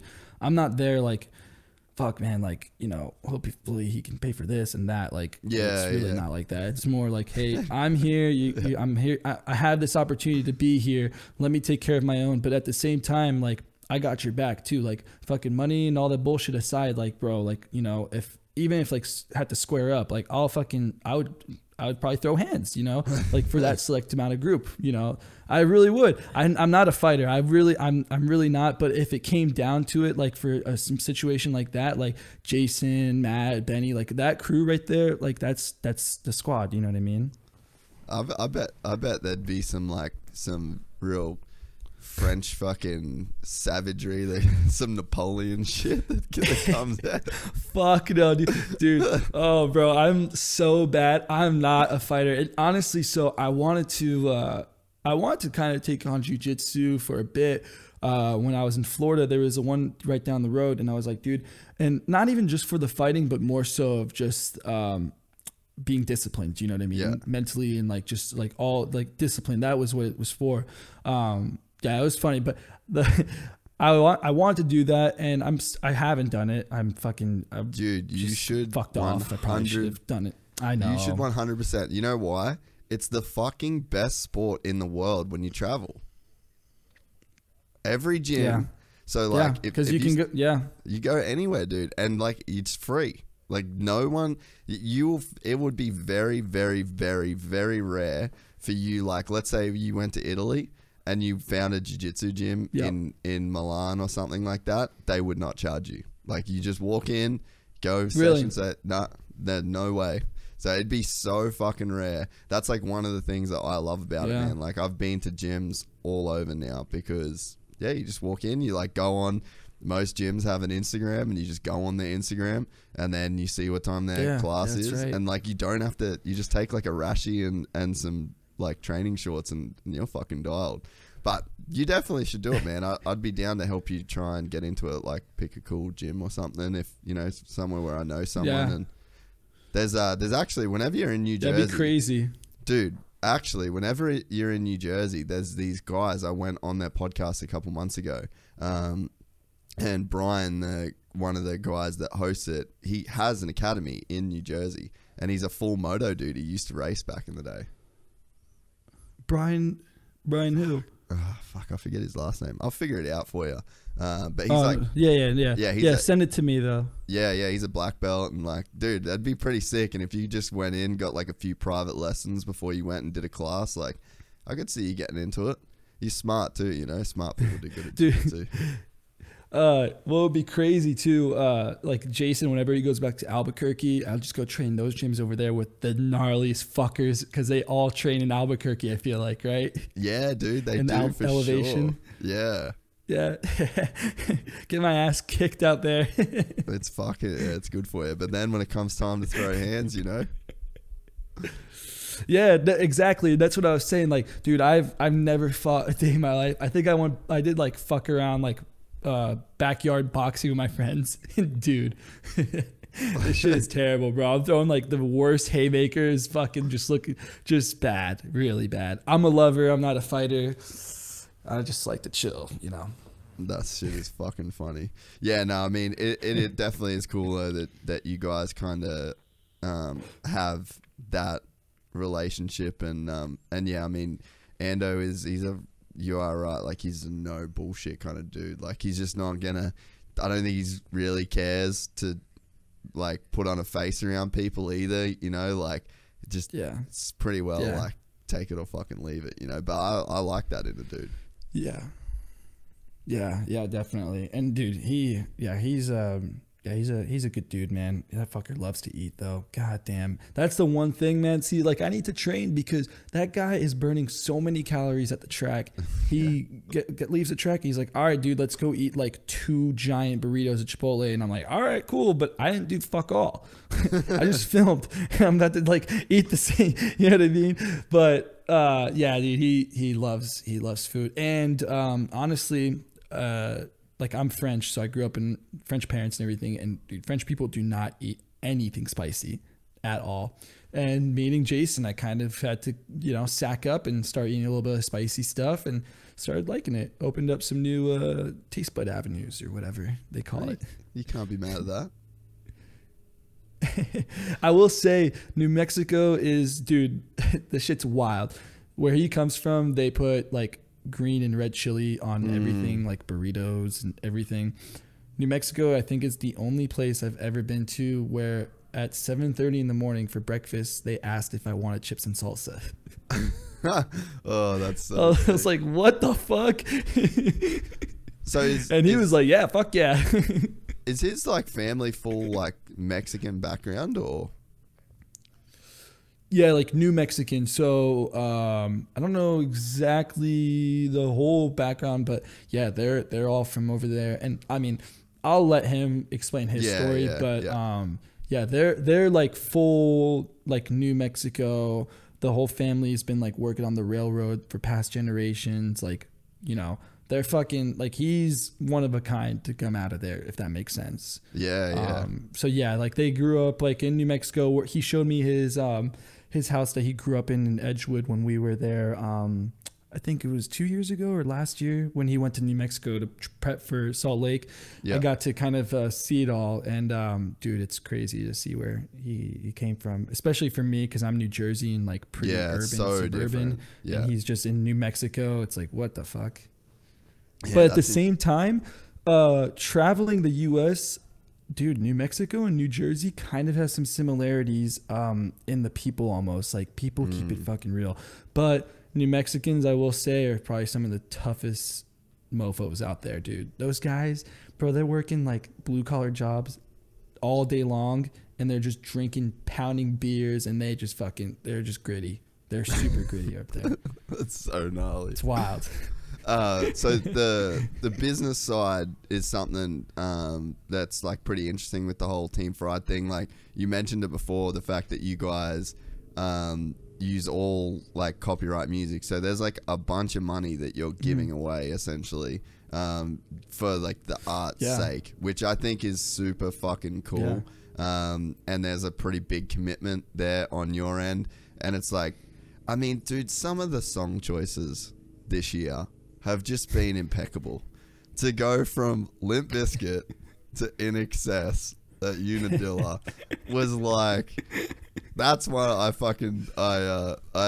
sent that video to Ricardo because he's like a big music dude, and I'm just like, bro, enjoy. Just fucking enjoy. Headphones on, dude, just enjoy. And I feel like I don't know, so before all of this, I was heavily influenced, and I probably was known as like the rap instead guy. You know what I mean? Yes, I you were. Just putting fucking Meek Mill, all that shit. You know what I mean? And, you were the trap lord. And that's that. But that's also, yeah, dude. And but at the same time, that was, but bro, shout out Jersey right there. That's the shit I was inspired in growing up in. I was in a pretty diverse public high school growing up, and there wasn't that many like white kids or anything. I was kind of called like white boy growing up, So I kind of like grew up and got influenced by a lot of that, and that culture, not in a bad way, obviously. I think in a really good way, which gives me almost a different perspective to different people in the industry that shoot moto. So that was like my big thing. And then I just got way over the rap music because it was just everywhere. And I always listened to different music, probably more like classic rock and indie-ish music a little bit on my own time. And then like once like hanging out with Jason and Matt, once we all got together, those two listened to like insane amount of good music. And I kind of like got influenced by them with that. For sure. It's and crazy. I tried to just kind of this summer just sorry. No. This summer I was just trying to change it up a little bit, just be a little different, and everything was freestyled though. That's the one thing. Like I don't really, most of those videos I'm like, all right, let's just capture what the fuck happens and let's see what kind of a vibe would be like. And then usually when I'm making those videos, I'm deciding the song day of kind of the video. I'm like, oh fuck, damn, this would be kind of sick. Oh, let's go work on this. And then next thing you know, I'm just balls deep in this edit, and then I don't stop until it's over because I hate walking away from like an unfinished video. That's pretty cool to know. Yeah, I was gonna ask you a little bit about the like processes and stuff of like how you do it. It's funny how music can bond friends, like really, really good music. Yeah. Like I have music buddies that, we'll just be sending each other music back and forward all the time. And there's such a crazy connection that you can have through music. And I don't know if you ever met Jay Reinenberg when, through JDR, like when he was over there. But, there's like this one, he's the guy that owned the JDR team. And so me and him, like I lived with him, when I was doing the JDR thing over there. And there was like one day like where I found my old iPod randomly, like my old 60 gig like OG iPod, and I went through it and I was like scrolling through, and then I found Linkin Park, and I just played oh fuck, dude, I just fucking played Meteora from the top one day, and we were driving to Big Bear, and we kind of had like, we knew we had like this common music interest. But just, dude, that fucking one song, you just play. Maybe it was Hybrid Theory, and like Paper Cut comes on, and you just like, boys, you're like, wow, that's my fucking guy right there. Like when it hits you the same, and then from then on, dude, me and him, we've seen Linkin Park together probably 16, 17 times without exaggeration, and that's all over the world. Like we've literally flew to see. We saw him in Australia, we saw him in places in America. So it was just like music, and like friends with really good music taste can like, you can really like click through that shit. Yeah, dude, and fucking music. I mean, I will say, if I had to make like a list of things I would need in life, music would be on there. I've been a music head my whole life. Like I fucking had the Walkman, I had all that shit. I always needed music on the way to school, anytime, and it just like kind of brought us all together, and it's crazy too, because with them around, it also helps me being like influenced by different style of music, and like maybe sometimes Jason's like, yo, you should put this in an edit, and I'll listen to it. I'm like, oh yeah, that'd be kind of cool. Like, I don't know. I also have like a very specific taste personally. When I have to edit something, I'll like know it's the one when I hear it, if that makes sense. I have to really like, dude, I'll do a full process of going through music, of like my liked playlist, everything. Maybe I get into like a wormhole of just a genre that I like, and I'll just like listen to it, and then I need to listen to it at certain parts to know if it changes and all that shit too, because I don't want to fucking like, oh damn, this sounds good. I drag it in and I like start working off of it, and then halfway through I'm like, oh fuck, like what do I do here? Yeah. So I'm like really, really picky with that stuff, but I don't know. You also can't make everyone happy too with the videos. When I was doing like rap stuff, I was like, fuck me, dude. But fuck 'em, right? Yeah, I mean, that's one of the things that I think makes the videos so good on your end as well, is that like for me, I'm almost tuning in to hear your selection of music as much as I am to watch the writing.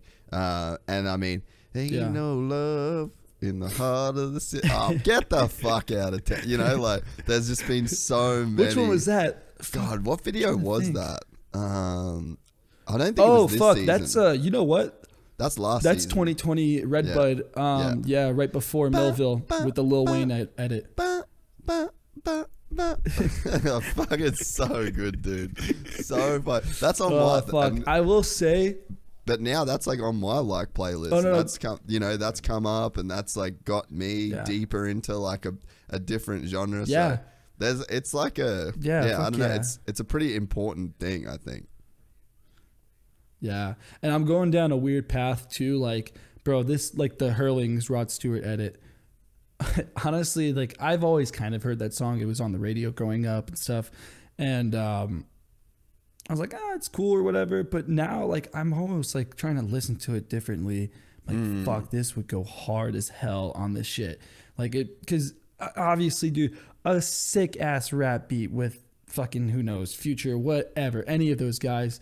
And you put it to Hurling's like, yeah, that shit's gonna look dope, but like, dude, I don't know, you can use like something different and it'll look really cool, especially because it makes it easier. It's kind of the same in like skateboarding. Like some of those guys, like they are so good they can wear whatever the fuck they want, do an edit to whatever music they want because they just look that good to it. It's almost the same as like dude, Hurlings, like you could put whatever the fucking music you want under it and it's gonna look sick, you know, if that makes sense. Yeah, 100%. Yeah, so and I just want it like, to be different and like just and you can take a risk with a guy like Hurlings in an edit because the fucking footage is so good. Like you can't make a shit video. Yeah, like so it's like you can take a risk, and then you take a risk with music, and then it just pays off massive. Like I mean, I think this whole summer was fucking crazy with the music selection. But yeah, I mean that Unadilla edit with like the Limp Bizkit song first, and then straight into In Excess. It was just.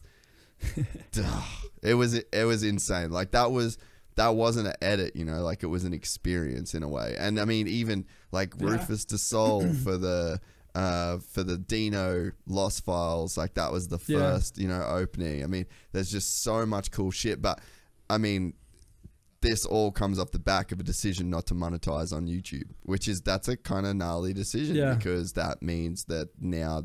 Like that's the money we rely on. Like we rely on the YouTube ad money, and we can't. I mean, granted, it's our own shit, and like there's no music underneath this. But you know, we make writing edits and stuff, and they fucking suck because we don't use cool music. Yeah, and like it's crazy because like we don't make any money other than trying to sell clothes, and all of it's kind of excuse me, all of it's out of pocket. Straight up, like it's shit's all out of my pocket, and Jason's not paying for me to be at the races or pay for my flight. There was definitely a couple times, I'd say a couple years back, where we were really trying to establish ourselves. We would help, like we would work things out, and especially like staying at the races, like a hotel and stuff. I'd be able to stay with Jason, like that shit would help, but it's really out of our own time and pocket, and the only thing we can really bank on is apparel. But at the same time, personally, I really don't give a shit about the money. Like, I would like to make a good living off of this, but for me, it's more so like straight up just giving it back to the sport and like going back to that 250C rider me that's on the fence line and sees Dean Wilson that one time a year. Like that's who I'm doing this shit for, if that makes sense. And core heads, dude, like I fucking love dirt bikes, and it's really for those people that will like see it and they really appreciate it. And hopefully as well, people that have never seen it can look at this and are like, damn, this is pretty cool. And then as well grow the sport. Yeah, definitely, man. And I think that's why I kind of was curious with like how old you were, because I mean, for me, like I was kind of just trying to, like I was on that vibe until I was about 29. And then when shit went down and I had to move back to Australia, I kind of just like didn't have a choice. I didn't have like, I wasn't going to be able to go to the race. There was like nothing sort of here. I had to like make my own shit happen, and then the podcast happened essentially. But it's like you've got time, big time to make bank. And I feel like the people that do end up making like a really good living out of shit are like the people like you that grind like fuck for the love, and they do it for the culture, and there's something that is like really fulfilling to you about this process and about creating and about you know, like the product that you're trying to make. And I feel like whenever there is that like legitimate good intentions mixed with the hard work that you put in, that it just comes, like the money at some point it's like a long tail, you know what I mean? And after a while, it catches up. But yeah, I mean, that's sort of one of my, I guess, curiosities is like, what do you see for yourself as like the business side of it going forward? And I mean, do you see like a roadmap to you in the future of like, I want to make these kind of videos, I want to do these kind of gigs, I want to like, do you even want to like enter into that world, or like have you thought about like what you want in the future? Yeah, to be honest, I live like such in the moment that like I really just live. I don't watch the news. I don't really, I obviously see it on Instagram and shit, but I really just try and focus on what's going on around me or where I'm going to go today and this and that. So with Team Pride, I really don't know where this is going to go because it just keeps building and it's just, it's wild. I would love to make a living off of this. If I can do this and only this with Team Pride, that's the end goal for me, is being able to build this brand and being able to film and show up to the track, and the rider he knows who you are and he's pumped that you're there to film them, like that kind of stuff. That's like what I don't know. That's a good question. But hopefully just to keep building. I mean, right now I'm just trying to have fun and, like I said, ride this wave and take advantage of the opportunity that I'm in, because at the end of the day, I'm also easily replaceable too. So I just have to, not take it for granted. And I don't know, just keep grinding, I guess. I got really lucky, I think too, because I think the toughest part to stay in this is the financial part. And like all those nights of staying at Jason's hotel room and like staying at his house in Florida, where, all that shit, because obviously I couldn't do that on my own. I couldn't just go out from New Jersey out of my own pocket and then just stay in Florida out of my, like, pay for my own hotel, stay there for months to just grind out videos. Like, I was able to at least have that opportunity to stay with Jason and then take advantage of that opportunity, but at the same time still do it out of my pocket, just with a little bit of relief, if that makes sense. Yeah, I mean, I'm really fortunate with that. Yeah, there's something to be said too. Like, if you, like, let's say you're a person that's like listening to this podcast and you want to be the next fucking Tom Journet, it's like, okay, cool. You got to be like super down to be broke for a really long time with like no real, with like no real end in sight. I mean, I fucking find it so strange that I actually have money that hits my bank account like semi-regularly. Like, that's fucking crazy to me now. Yeah. I mean, granted, I got a lot of like bills and employees and shit now, but it's like at my point, at like one point in my life, like when I was living in America and filming every like, I just didn't know when fucking money was gonna happen. Like, dude, not even like make much money, like just any money. I just didn't know when I was gonna get fucking paid next. And you get up and you fucking film and then you edit. And you're just like, I guess, like, surely something will happen. Straight up a gypsy life. Yep, it's a gypsy life, dude. Straight up. And on top of that, it's like, you don't, like, for me, I don't think about the money. Maybe I should more. And I don't really think about it until like the one day I decide to look and I'm like, fuck, dude, I need to, like, I need to make some money right now. It's like shit like that. Like, for example, like, dude, right now I don't have a car right now. I would drive my truck from New Jersey to California back and forth all the time. And I drove it back, I think before outdoors or during outdoors. I drove it back and it's got like 250,000 miles on it. And I'm like, dude, there's no way it's going to make it back. So I just had to leave it there. Sold it back to my dad, made a little bit of cash off of it. And I'm trying to save up money for a car, but fucking, it's like the money I make goes into the next project that I go to. And then I'm not helping myself when I'm fucking like, oh, damn, $700 flight to fucking Italy. Oh, let's go and do that. But at the end of the day, like, I spend that money and then I feel like I definitely get a lot in return. And I hope that in the future, financially, I can get it returned as well, Yeah, I mean, it's funny, like do you know like Mr. Beast, like his YouTube videos? Yeah. Yeah, so like he famously puts every dollar that he makes into essentially like the next month's lot of videos. And I mean, for me, that's been pretty much my entire life and this is like a really hard headspace for people to understand, especially like my parents and my brother and like people that are around me. And these days it's like, it's gotten a bit better. Like it's a lot more stable. This is like a job essentially. Like I just have a job now. Whereas before I was like you, like I didn't really have a fucking job. And it's like you got your camera and you got the people that you film it, and then you just got to figure out a way to make money off it, you know? But it was like, I just fully had this headspace that I was just completely invested in, to where it was like, I'm down to just spend every dollar that I got into exactly what you said, like the next project and the next project and the next project and the next project. And like, I mean, I just fucking bought a red again, and it's like I lost a red pretty much like when I left America, and like that was like a big silent goal, was to like get a red again and get back into that game. Like I actually feel like I want to be creative again in that way. Like I kind of didn't really care for a while. But it's like that again is like I had money and I was like, all right, I need to reinvest. Like that mentality of just spend everything you make on your creative outlet, spend it all.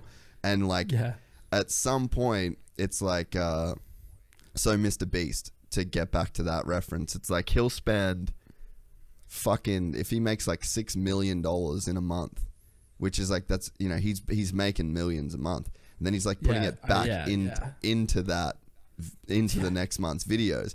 But then at some point, and this is I guess like my mentality, which it was pretty cool when I've been really studying Mr. Beast quite a bit, and like listening to a lot of his interviews, and like just kind of trying to get into his headspace a little bit, because I think that I've kind of occupied that same headspace, but on like a much smaller scale. But you know, it's like in my head, I was always like, man, at one point, if I can just like keep going and just every month I get money, I invest it, and then that makes more money and more. At some point, I can just take a month off and I'll be fine. And maybe I'll be able to buy it, like I'll be able to put a house deposit down, and maybe, you know, maybe one day I'll be able to, you know, take that month where it's like, all right, I can actually cash some of this money and actually do some of this shit. But, you know, for now, it's like I look around my studio, it's like my studio's full, like, of shit. If we need a new fucking PCI card so that the HDMI, you know, inputs to the computer can be better, it's like, bang, there's $1,000. It's like, we need these fucking microphones, bang, there's $3,000. Like, just, it's a weird, I guess, like a really counterintuitive or like against the norm way of like living a life. But I feel like, guys like us, we've just decided that it's okay to be like broke as fuck, to like in the name of like creating the vision that you've got. Fuck yeah. And like, dude, we live like, between Matt and I too, bro, we live such a dirtbag lifestyle. Like, obviously I will say, so like, I'm like not making any money off Team Fried. I'm like doing this right now. I'm not making any money off of this. This is strictly to just keep building, and we're making money in Team Fried. Yeah. But that money's staying there to kind of build so that we can continue doing this, if that makes sense. But everything is out of my own pocket on my end. Luckily, I'm able to do side gigs. Like for this summer, I was doing Pro Motocross. Right now, I just took on Race Directs, where I'll supply them social stuff. So that's at least giving me a little bit of a consistent little paycheck to kind of get by. But I mean, essentially, hopefully one day I can like fucking actually make a living where I have my own place and I don't have to be living. No offense to Jason and Matt, but we can all have our own place and we don't have to live together.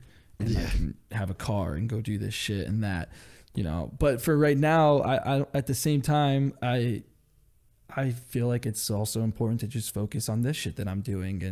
And like every race, like this summer, I was able to have that budget, like expense, traveling and stuff. But before that, it was like, fuck, all right, let's spend this money on this flight, and hopefully, you know, that money we'll make it back in a week or two, you know. But it's just constantly just, all right, let's try and take take another risk.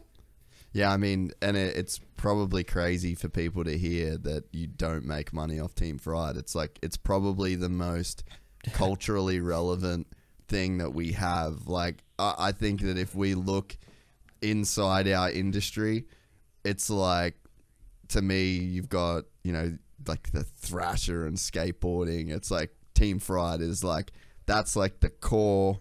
If you look inside the sport of like, what's our cultural identity right now? Like, what's the wave we're all riding? What's the thing that we all watch to fire us up? What's the video that we never miss? Like, that to me is Team Fried. So it's like, to have such a crazy cultural impact, but to just be making no fucking money off it, it's like, people would probably be pretty shocked to hear that that's how the shit actually goes down. Yeah, and I'm also not trying to like say, hey, I'm not making money no, off definitely. this I don't and, think like, it comes off crying like that. about it. You know what I mean? No. Like, yeah, like it's straight up. Yeah, this is like the passion of this. This is like my passion project almost, and hopefully, you know, we can keep building, and that one day we can start paying ourselves, and then fucking later down the road, who knows? Let's say like 10 years from now, this shit's just insane, and we fucking decide to have to some big company. They're like, hey, we'll give you like $20 million for this, and then fucking next thing you know, I'm a millionaire. Yeah. Pretty cool. But that, I guess that's like kind of the fucking dream, you know, like that's kind of the line of thinking that you've got to have to commit to it in the way that you commit to that, you know?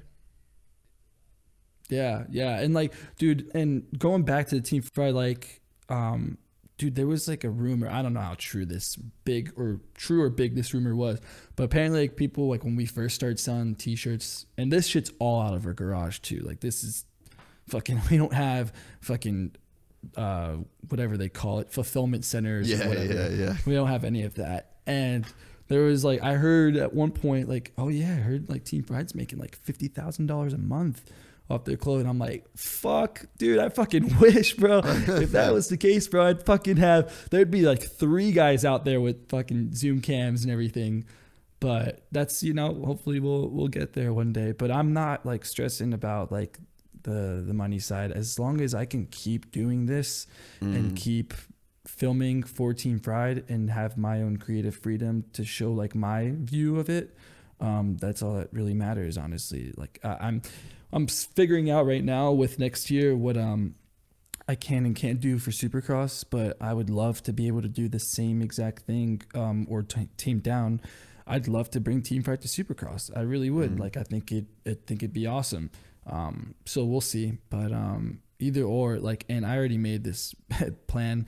If I have no idea. Maybe I should probably be more on top of it with figuring out what my deal is with Supercross, but if I can't go there, dude, I'm not kidding. I've already told Jason and Matt this. I'll fucking pay out of my own pocket and I'll go to Europe and film GPs before outdoors and just do that shit. I would love that. I'd also love Team Fried Supercross, but I definitely love Tom Journet Euro Edition.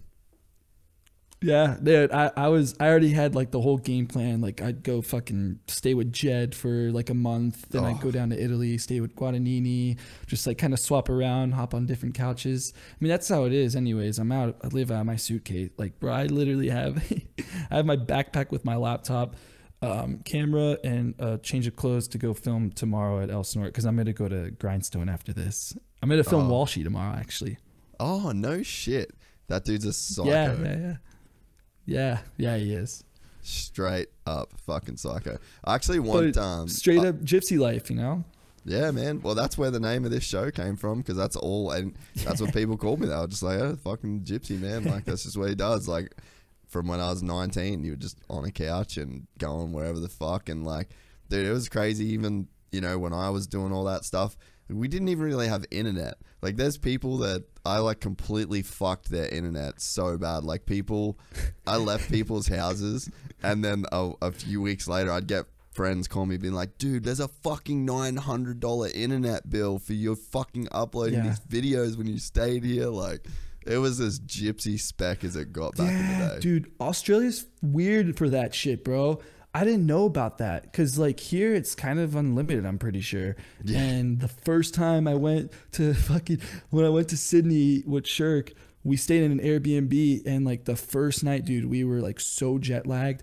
We left, we were just watching The Office on Netflix, and we left that TV running, dude. Oh. The Airbnb lady within like one day called us up and was like, hey, like, what are you guys doing with the internet? She's like, you know, I got to pay for Freaking this. out, It's on a yeah. plane. We're like, oh, fuck. Yeah, we're like, oh, fuck. Yeah, we left it running like just, it was, yeah, not good. We didn't leave it running when we left, but I'm saying like we Yeah, like watched it all overnight, night, fell asleep, and yeah. That's Yeah, fucking just streaming shit. I'm like pretty keen to do this this Langston ride across South Africa thing. I don't know if you listen to the podcast with him, but we kind of talked about that we wanted to do this trip, and I've actually been texting with him back and forth a little bit about like potential dates. So if we do it November next year, I'll fly you to come and do like the trip across South Africa. I'd love to go to South. I'd love to go there. They have Nando's there too. I think that's where it originates from, actually. Really? I think, don't quote me on that, but I'm almost pretty sure it comes from South Africa. Dude, how good is Nando's? Oh, fuck, dude. They only have it in 2 places in the U.S. So there's 2 rounds a year we can go get it. One is in Chicago. They have like a select few. So for Red Bud, you fly into Chicago, grab Nando's. And then Bud's Creek, the whole state of Maryland, I guess it's like kind of like known for their chicken or whatever. There's a bunch of Nando's around Maryland and Washington, D.C. It's so weird. And you can't franchise them. Like, dude, Jason's wanted to franchise one in L.A. forever because he'd make a killing off of it. Dude, right? That was literally my next question. Is like, why the fuck does Jason not franchise one of those things? Like, he would be rich. Dude, that fucker stays up all night. He looks up all that shit. Doesn't matter. Nando's, Chick-fil-A. He's always looking up like what can I do with my money and make it grow. Yeah, there was one time we were at dinner and it was like I don't know if I've told this story on the podcast, but he just had moved in. Like, I think he just got the Claremont house, and or like he'd been in there like a few months, and then he didn't even bother getting a TV stand. He just put the TV on the box that the TV came in, and folding chairs. Yeah, we were talking about some shit like he fully just laid out like he would have been maybe 21. He fully laid out like his entire retirement plan with like his income and like it was fucking crazy though, because he literally said, he's like, I'm definitely winning at least one 450 championship, and that money's gonna like set me up, and I'm gonna do this with this money. Like, he hadn't won shit at this point, but he was so fucking dialed on like exactly what he was gonna do, the exact money that he was gonna spend, the money that he was gonna save. Like, he is a switched on dude. Yeah, dude, that's wild.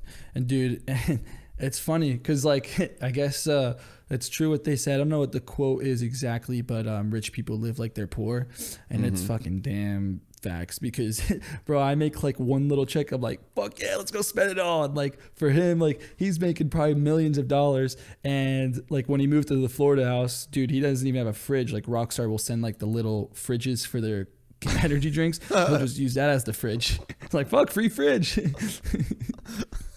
We got monster fridges now too, so we've been using those bad boys. Oh, dude, you gotta love it. But like, I mean, he's got it figured out. Like, you don't really need all the shit. Yeah. I think Dunge still has the first truck that he bought. When Dunge did his first contract, he still has, like, he bought a truck and he still has that truck. Wow. Yeah. Yeah, it's crazy. He's done different things. Like, I know, I mean, I'm not gonna like fucking blow his whole thing out, but I know he had like, dude, he had a bunch of different houses and shit like that. I don't know. Anyways, yeah, he's a smart man, and I'm glad to have him in my corner, or be in his corner.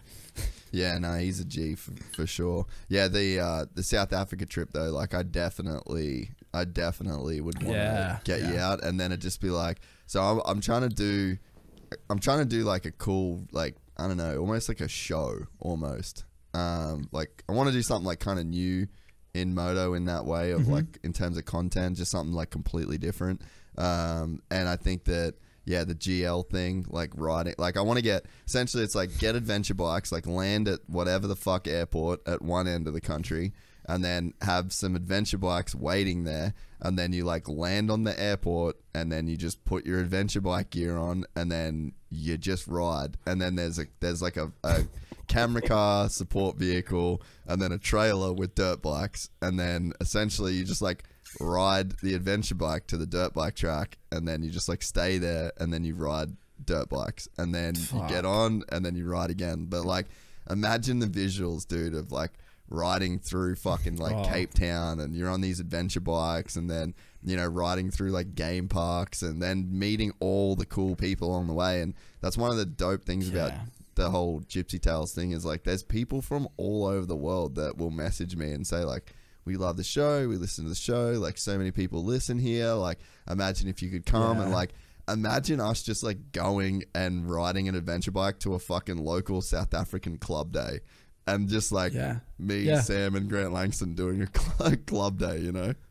Yeah, dude, it'd be crazy. And that's the thing too, like people all over the world, they fucking, it's wild. Like I have people from when I went to Italy, dude, the different countries, and I'm sure there's South African following too. I mean, I filmed actually a couple of kids from South Africa, and they're all really cool. That'd be rad though. Yeah. Fun fact, actually, while I have this on my mind, our biggest statistic following, other than the U.S., is Australia with Team Pride.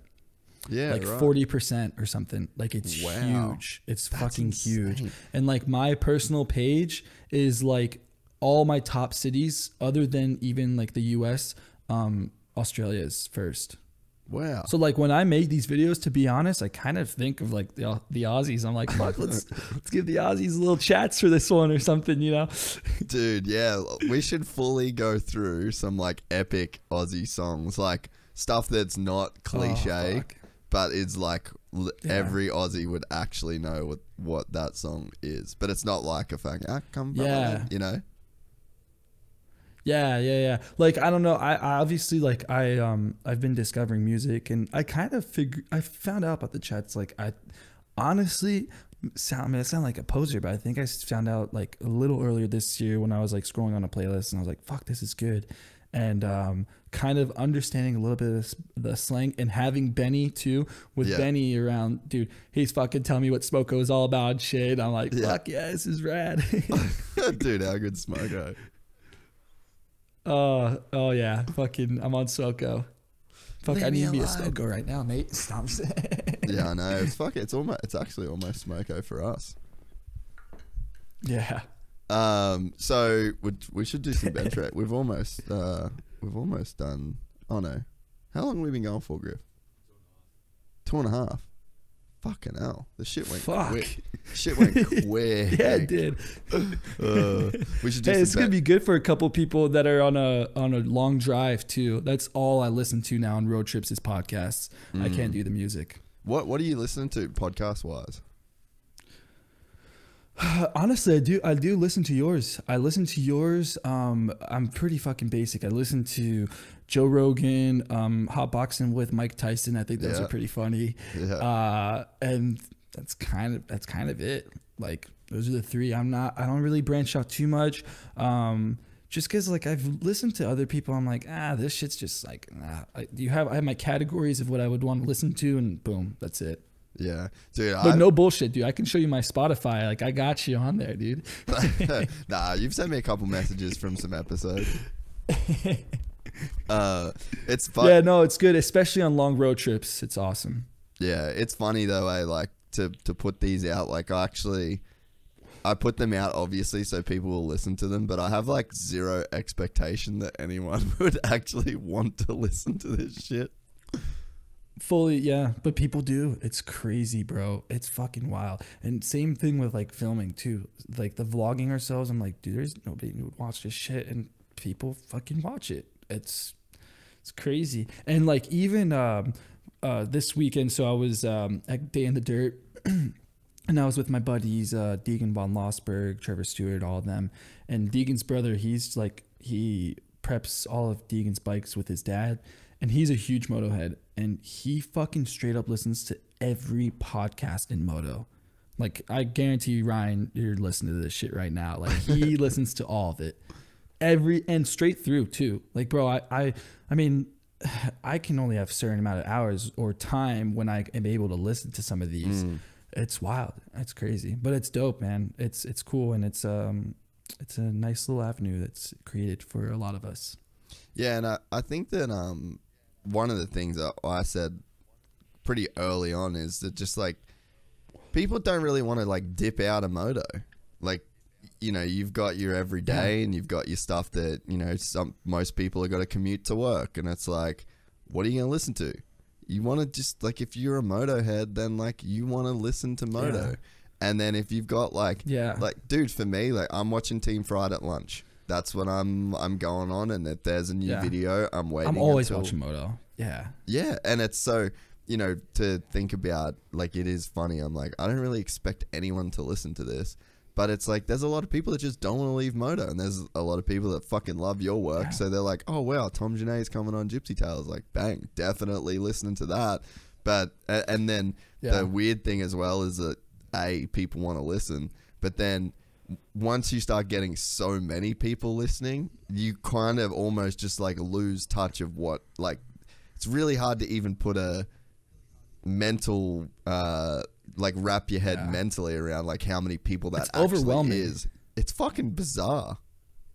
It's overwhelming as fuck. Like, dude, even like the at the podium, like I said, like there's a lot of people that I probably have messaged back on Instagram, but I'm really bad with names or faces and stuff. And like fucking in the crowd, they're yelling out my name and shit. And I'm like, dude, like, what the fuck? Like Tomac's on the podium, fucking yell out ET3. Like, what the hell are you guys screaming Team Fried for? But it's cool, you know. At the same time, it's super cool, but it's extremely overwhelming at the same time. And I'm trying to get better at that because I do think I have like a good personality to kind of interact with fans and like also maybe film myself and stuff.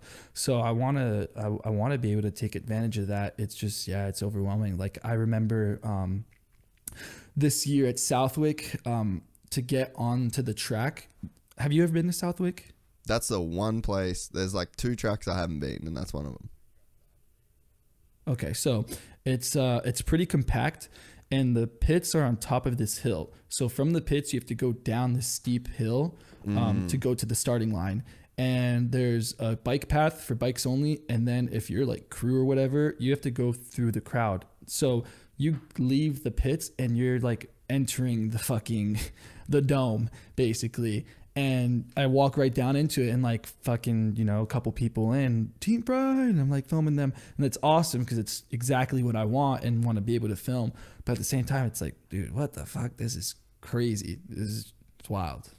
And then like, I try to film everybody too. And sometimes I feel like I leave people out and I'm like, I put that like stress on myself. Like, fuck, man, I don't want to let that person down, you know?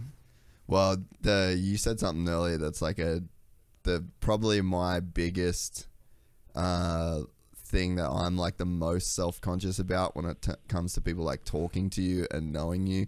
I'm like pretty lucky in a sense that I'm really far away from like where the most people that watch this show and like would know who I am.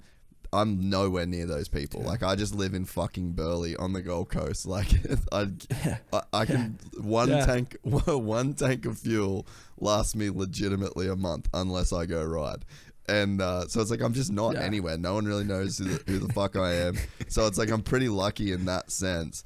But the thing that fucking sucks, and it's the worst part of any form of like notoriety, is when someone comes up to you and they're talking to you and you're meeting them and you're having this face-to-face interaction, but you've been DMing them on Instagram for fucking ever because they're replying to stuff and then you don't, you just don't know. Don't know that's who that person is. That is the fucking worst feeling. So if I've ever done that to you and you're listening, like it actually happened to me a couple weeks ago and I was fucking devastated. Like I got back in the car and then the dude messaged me and then was like, dude, it was so good, man. I was like, fuck, I wish I fucking knew. Because you remember the interactions. It's not like It's not like Yes. you don't actually care when you're talking to people. Like, I know that person, but like, I know that Yeah. Instagram person. I don't know them in real life. So I spent this whole day riding with this dude that I thought I was meeting him for the first time. So that's the fucking thing that I'm so self-conscious about in this whole thing.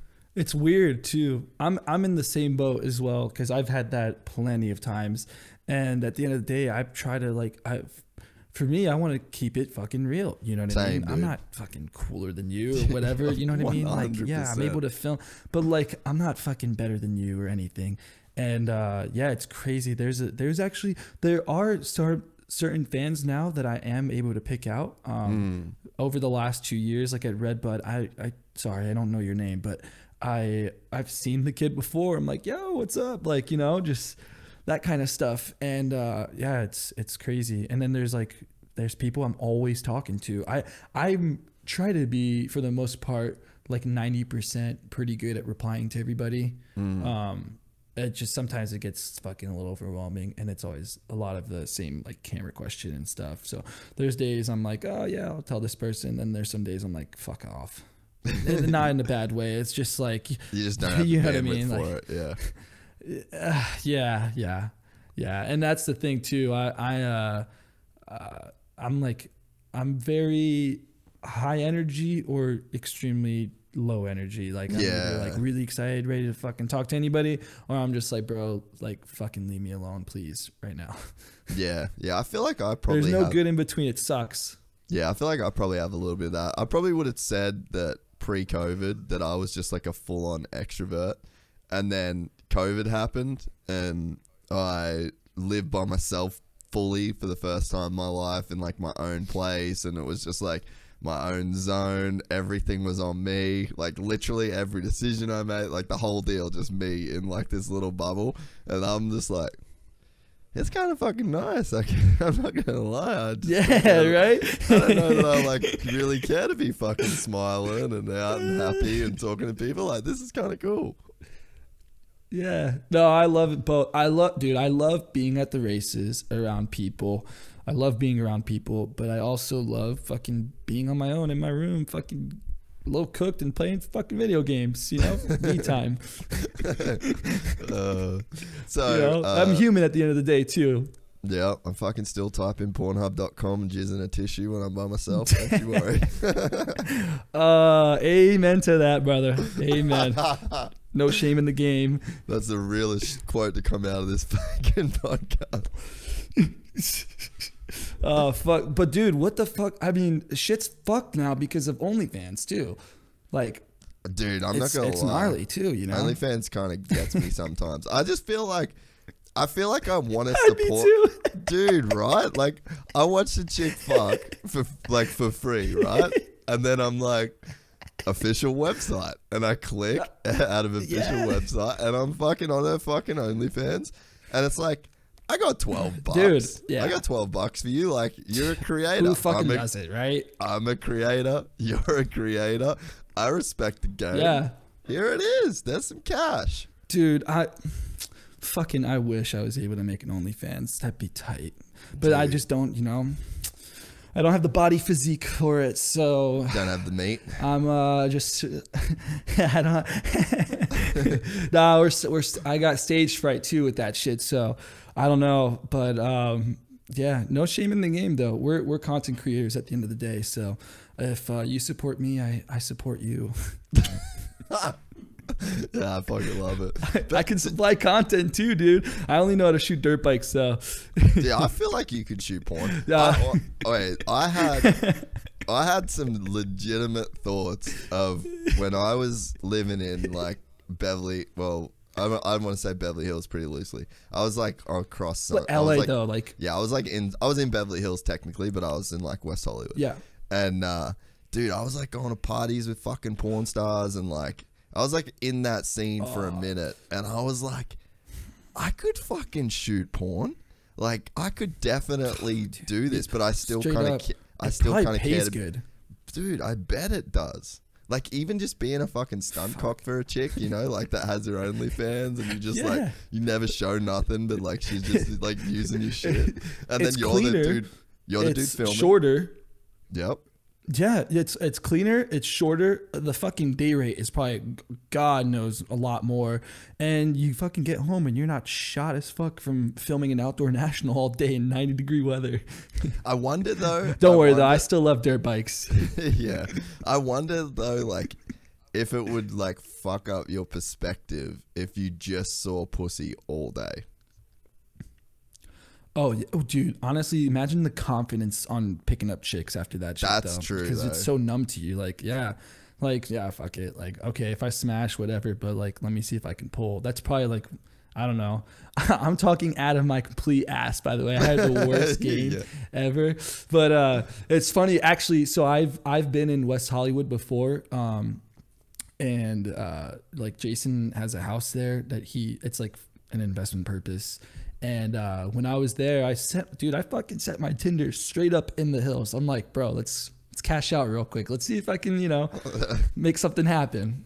And we're here right now, so we didn't. Nothing We happened. didn't make it happen. Who's got the most game that like you're around? Ando has game. Well, both but I of don't the know whether boys he's are, got a chick yeah, or they're not. both taken. Yeah, I thought he had a chick. They're both taken. I'm the only single guy, and I probably had the least amount of game. Jason is very, he's very, he doesn't give a fuck. Like, he doesn't care. He doesn't, like, approaching a girl in the bar is like, yeah, whatever, like just another person.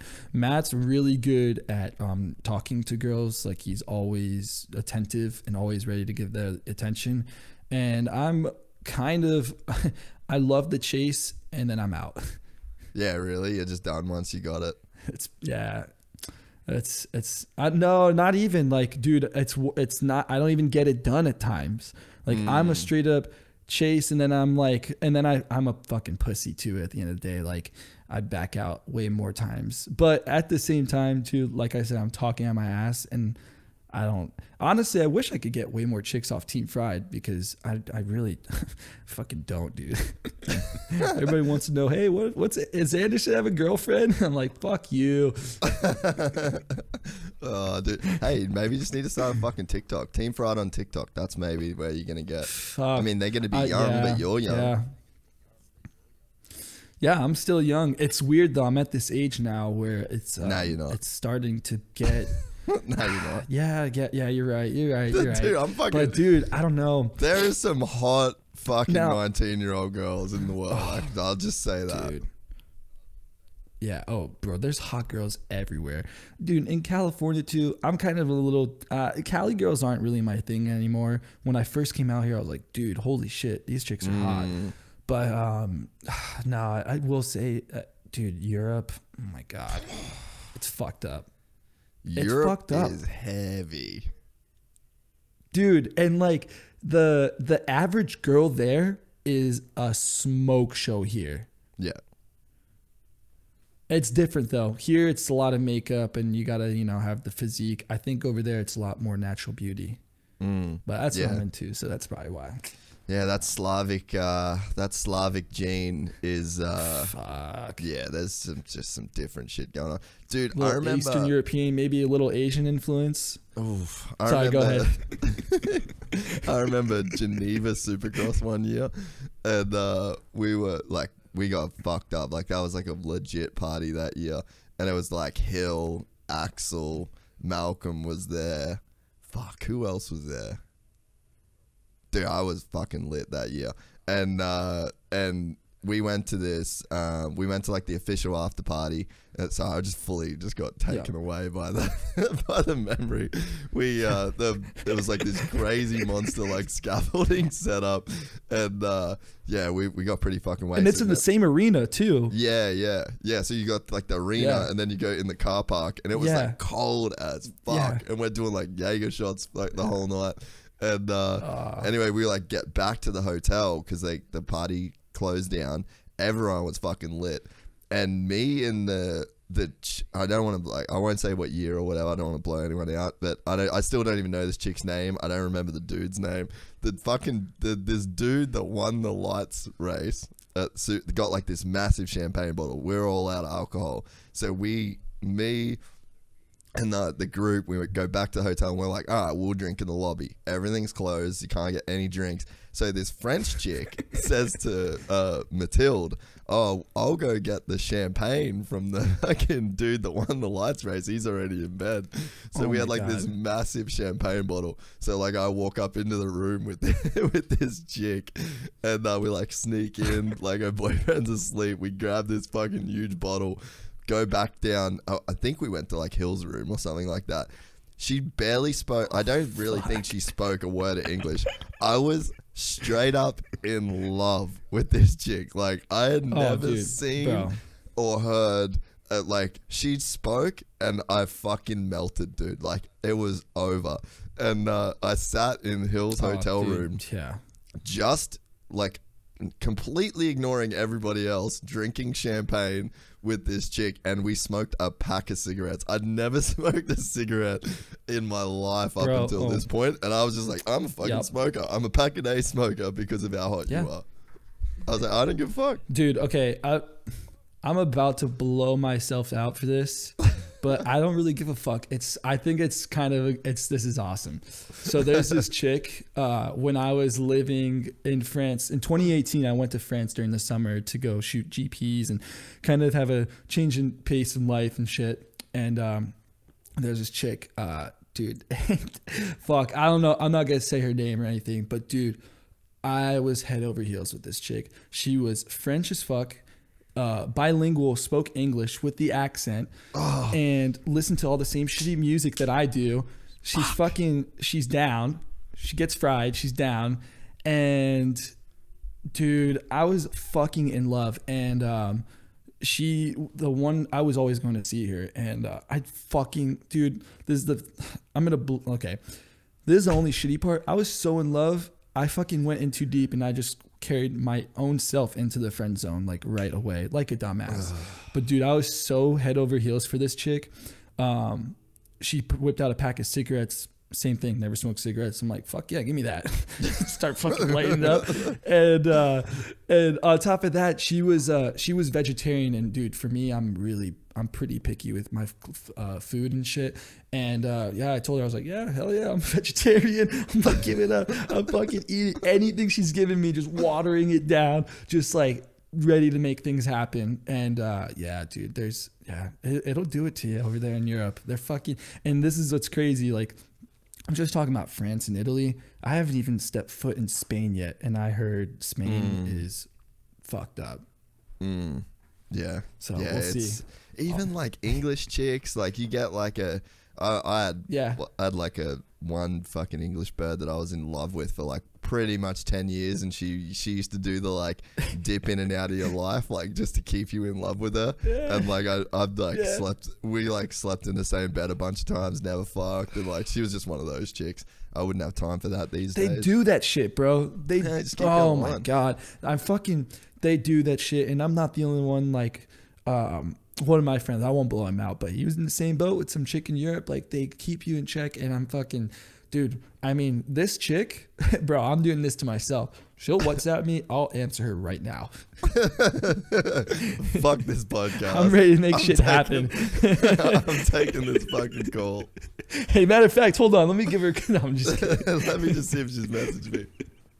That's fucking true, but dude, there's this the French thing. Like I remember, sorry Marv, I was so in love with Mathilde. Like so in love with Mathilde, dude. I legitimately thought that I'd actually fucking have a chance with that chick. I was like, man, Marv ain't got shit on me. Like once I get over there, she's gonna fall in love with this film dude. Like fuck the guy that's winning championships. She's gonna fall in love with the film guy. Dude. Little French accent. They never fall in love with the film guy. No, they never do. It's funny. They don't give a fuck what we can do with the camera. They're like, oh, cool. Like, who's the guy you're shooting? 100%, dude. There's while we're on the topic of Pornhub and French chicks, that couple, Leo, do you know that Leo Lulu? Have you seen that channel? Dude, is that who I think it is? I think I know the Asian chick. No, she's dope too. The vlogger chick. Dude, Fuck, I just blew myself out. Nah, I think that's cool content. Like we're talking as content people here. I saw it on my browsing page. I was like, I'm just browsing the internet. Oh, this is kind of cool. What's a porn vlog? Hey, I would be down with porn vlogging if I didn't have a fucking podcast that actually paid me. But I think that'd be fun. You'd be able to find some crazy. No, cool fuck it. We have the following already. We have the following already. Now we've the base is set. You just gotta go for it. You know. That's how we get paid. You know what? Maybe I'll pull the plug. How does a Pornhub revenue work? Dude, I think it pays pretty good. Like one of my friends, she does OnlyFans. At one point she was making $500K a month. Get the fuck out of here! I swear to God, it's fucking hectic, dude. That shit makes me. Oh, it makes me so mad, dude. Sometimes I'm like, fuck, man, that could be me. That could be me.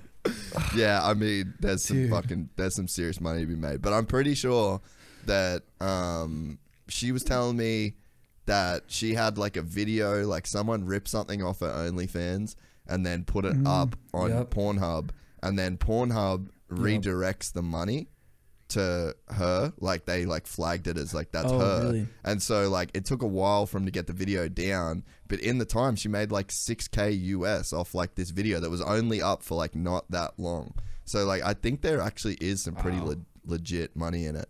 But yeah, this that Asian chick, she fucking goes hard, and she's French too, right? Yeah, that's why. So all right, so there's this. I thought you were talking about. I don't look at the names. I'm like, yeah, that fucking chick. Dude, nah. So there's another couple. I think they're like, Alex. Do you know Leo Lulu on Pornhub? No, I do not. Surely you've seen it. You little fuck, you're lying to me.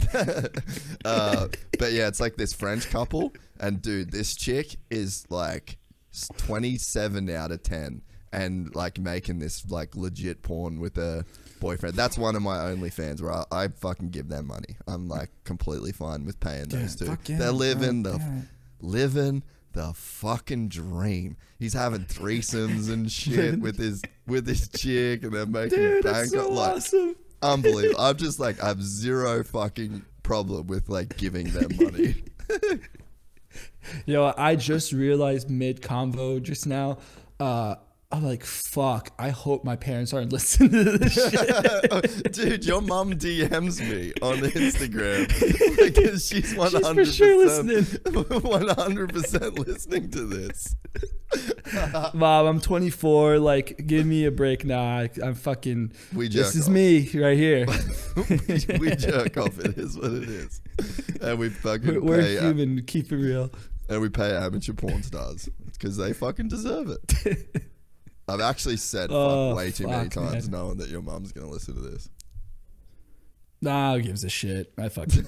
That's one thing though. With my dad, vulgar language. I was probably dropping an F-bomb at like, not like gnarly, but I definitely was a little more lenient. That's like the shit kid though, right there. But my parents kept me on my toes. They kept me on my toes, but they were cool. Man, that's like one comment that I get a lot is people like, why do you have to swear so much, bro? Honestly, my dad says fuck probably 8 times before I even get out of bed and finish breakfast. Like when I was growing up, get out of fucking bed. Like it was just. Yeah. That's like real world, like vocabulary though at the same time. I know it's not like people don't like it, but dude, if I never even met you, like, okay, for example, let's say I got off a red-eye flight and it's 6 a.m. I get an Uber to wherever I have to go. Uber driver asks me, hey, how's it going? I'm gonna be like, fuck, I'm pretty tired. Like, just gonna be just real, you know what I mean? Yeah. Like, just keep it real. Like, maybe there should be a filter, but I don't know. I just think if I can be my actual self and say what I would actually say, people will appreciate it instead of like, oh, that guy's just fucking putting on an act. Yeah, I mean, yeah, I've spoken about it before, but yeah, I'm just like, man, I got to do this shit for a long time, and I gotta like, we're like hundreds of episodes into this thing. Like, it's really hard to have a filter for like almost 1,000 hours of podcasting, probably over 1,000 hours of podcasting. Can you imagine having to try and bite your tongue that whole time? Yeah, I couldn't. Like, yeah. For me, I'd rather listen to actual conversations and us being like, you know, keeping it PG. I don't know. I mean, Proper. fuck, that shit's real. Like, that's why I think too is like Team Fried. Okay, people think Team Fried is about weed, but it's really not. It's truly like we're cooked. Like, you know, you leave day in the dirt at the end of the weekend. Yeah, you're yeah, fried. But Yeah. I think having that almost kind of what's the word for it? Edgy, maybe edgy. Like, it relates more to people. People relate more to that, you know. I mean, let's be honest. Like, a kid that's 16, he can relate way more to us saying "fuck this, fuck that" than, you know, us trying to kind of watch what we say, if that makes sense. Yeah. I mean, fuck, even with the Pornhub thing, I mean, the shit's pretty funny, but it's relatable, you know? Yeah, like we're all fucking doing it. Yeah, we're fucking human. Like, who cares, man? This shit's not serious. Like, I don't know. Life is too short to be all fucking serious like that. Yeah, all we're doing is just sitting here dying. Essentially. Straight up. Bro, I'm not even kidding. In my group chat this morning, I had my one friend who's like crazy conspiracy theorist, and he's just sending us fucking links all day long. And sorry, bro, he's probably listening to this, but I didn't mean this in a bad way. But he said something about like a new fucking COVID thing or whatever, and I just replied, I'm like, who gives a shit? We're all gonna fucking die anyways. Dude, Like, we're dying. it's dark, but like, bro, it's true. Dude, we're dying right now. Like, living is just actively dying. So like, Yes. don't take yourself and you know too what fucking sucks serious. too? We sleep a third of our life away. Yeah. How depressing is that kind of? Yeah, it's pretty a fucking third hard. of our life. That's a fuck ton. That's a lot of time to be just like It's not crazy. really. And then where do you go when that happens? Like, just fucking lights are off, just done. You know what? I ask myself that all the time. And like I said, I'm not religious, but I look at it either way. There's two ways. There's two options for me. Either boom, lights out, that's it. Boom, later. And as much as that sucks, you don't really know that it happened. So it is what it is. Or there is something, and hopefully it's gonna be probably pretty fucking cool because you're experiencing something. So I look at either way. But yeah, I don't know. It's crazy. I really don't get scared of death though, to be honest. Like, it's definitely sometimes on like your mind. I'm sure everybody always thinks about it, but I'm just like, dude, honestly, if I died tomorrow, fucking just know I had a good ass life. I really did. I'm fucking 24 years old. I've been able to travel to a bunch of different countries all over the US. I've been able to travel fucking probably way more than my parents ever have. Like, I'm good. You know what I mean? Life is good.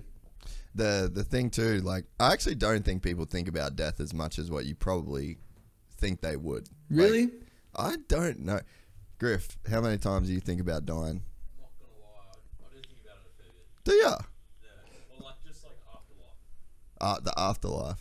Yeah. Yeah, right. Okay. Yeah, people do just think the about thought of like what's next. You know, I think a lot of people think about that, but for me, like I said, I live so in the moment. The what's next, it's like we'll just fucking find out. But in the meantime, I'm fucking here and I've got this. Let's make it happen. The people that are scared of dying though is like a weird thing, because like essentially if you look at the timeline of your life, it's like you didn't exist and then you exist and then you didn't exist again. So it's like in the first period of not existing, you really didn't care. So it's like, what makes you think that in the second period of not existing, you'll give a fuck? Like, you probably won't give a fuck. Now, Even I thought about like if you die like a super gnarly death, like if you burn to death, like that's probably the worst way to go.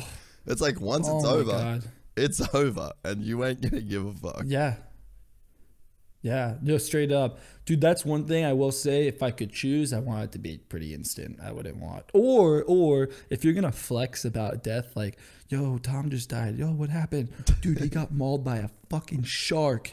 It's like, holy shit, that's crazy. You know what I mean? Instead of just the same, like just fucking, he had cancer, and that's obviously really sad. I'm not trying to like joke, but you know what I mean? But like, dude, that's pretty gnarly. But I look at, okay, my positive side is, dude, maybe we are in the first step, and then shit gets crazy after this. We think this shit's crazy now. See what happens next. And to like when I listen to podcasts all summer, I listen to a lot of like just different genres, but one that struck a lot to me was I think it was Joe Rogan, and they were talking about like psychedelics and how everything kind of there's a connection there, you know, with the universe and all that shit. So, and dreaming too, you know, don't we like produce DMT when we're dreaming? Like, if this is the first step, then there's, you know, there might be some shit. I don't know. I'm not a fucking scientist, so. I think like, dude, we're just dreaming constantly.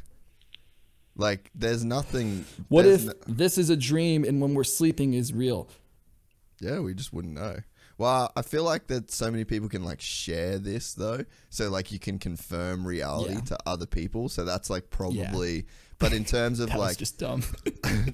no, it's not like you ultimately don't know, but it's like what we're having is like a shared dream in a sense, because it's like your brain's never had contact with the outside world. Like, you're not looking out at windows in your head, like the eyes, like there's light hitting your eyes, and then there's like fucking shit that goes into your brain, and then that brain then produces like this dream state to where like it's like a model of reality. So in that sense, like when you're dreaming, like when you feel like you're having a real vivid dream, that's the fucking same as your normal life, except the only difference is that you can like confirm the reality. Like, you know, me and Griff are sitting in the same room right now, so it's like, I'm like, you see what I'm seeing? Like, you seeing that wall looks like that, and there's the Red Bull fridge. It's like, yep, okay, we're good. So we're in the same place, having the same experience. But in terms of like how we experiencing it, it's like he's watching the same dream and I'm watching the same dream. Like neither of us are like outside of our fucking brain. Yeah. Dude, I'm not even high, and this is fucking me up right now. This is I fucking love thinking about this shit. That's pretty much like all I think about other than the fucking work. Dude, I will say, I think like, I don't know how it is for you, but ever since I feel like 23 to 24 now, fuck, dude, a lot more like almost more open and thinking a lot more about like more shit, if that makes sense, and like almost trying to like, what the fuck is what's good with this, what's life, what is good with this, you know what I mean? Trying to like, you know, what the fuck, dude, and like we can get crazy into this shit, like space, that shit trips me the fuck out. Like, think about that shit, you know, we're fucking tiny little ants on the sidewalk compared to the rest of the shit, you know, dude, it's wild. I've been reading a bunch of books around like well, I read this really crazy book on chaos theory, and basically it's like talking about like fractals and shit. And if you heard, like, you hear Rogan, he talks about like DMT and stuff. It's like this fractal universe. Like you just kind of go, I haven't done DMT. It's definitely on my to-do list. But I started like, you'd hear all the way that people talk about like psychedelics and fractals and shit like that. And then in chaos theory, that's like basically how like fractal geometry was found. And essentially like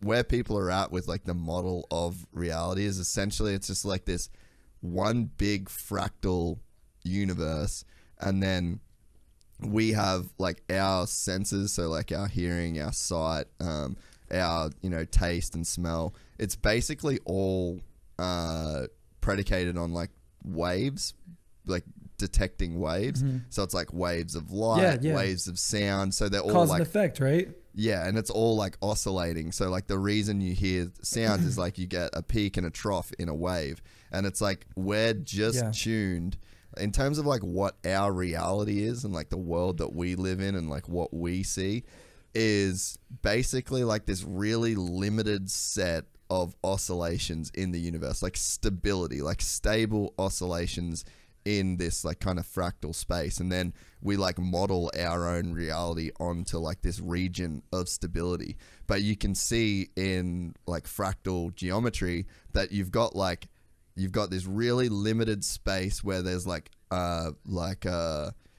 periodic oscillations, and then from there like you start to get this like weird period doubling, and then it doubles, so there's like 2 peaks and troughs before it gets back to like where it started, and then it goes to 4, and then it goes to 8 and 16, and then once you do these iterations, it just goes into like this deterministic chaos, and then they can actually like predict, so there's like chaos and then stability, and then chaos. You can actually like actively predict where the stability is like kind of in the fractal. It's kind of like history repeating itself, basically, right? Yeah. So it's like that stability of like you've just got this you've just got like these periods of stability. Like you've got this wave, like this vibration in the air that creates a wave that then we hear as a certain pitch, and then all those pitches are meshing together, and then you've got like the light waves that come into your eyes, and then they're stable, and then they can be, I guess, like decoded in a sense. And I think that's why, you know, you circle back to like, I guess, the art conversation. I guess that's why art is so impactful, and there's so much like meaning in art, is because it's like you're just creating something out of the chaos. Like the fucking entire universe is just this like chaotic mess, and when you make art and you're like, think about making music, you know, like you've got a symphony of notes, and those notes are just like like one violin, that's like a wave that's going up and down. Wild. So it's like you're just gathering all of these like random stable elements, and then you're just producing something that just has it like has meaning, like it can make you feel a certain way. So I think about that shit fucking constantly. Yeah, dude, that shit's you're fucking me up right now. This shit's crazy. This shit is crazy. But dude, I think about that shit all the time. Like, excuse me, I'm really not like what's the word? I'm not like nerdy or anything. Like I'm not like, I just have interest in that kind of stuff, but I don't geek out on it either. That's just kind of, I think about it. There's, you know, life in general, and yeah, I don't know. That's just crazy what you just said. 30 minutes to go from Pornhub to fractal geometry. Yeah. Dude, and what's crazy too is all that shit you said, like us hearing and seeing how quick and instant it is too. You know? Like it's wild. Yeah, well, the craziest part of that too is that like we know, like science knows that there's a huge delay on what, so like light and sound, they travel at completely different speeds, but when you click your fingers, there's no delay. And it's like the easy like layman's way is like, oh well, there's not a delay, like it's too close to actually notice the delay.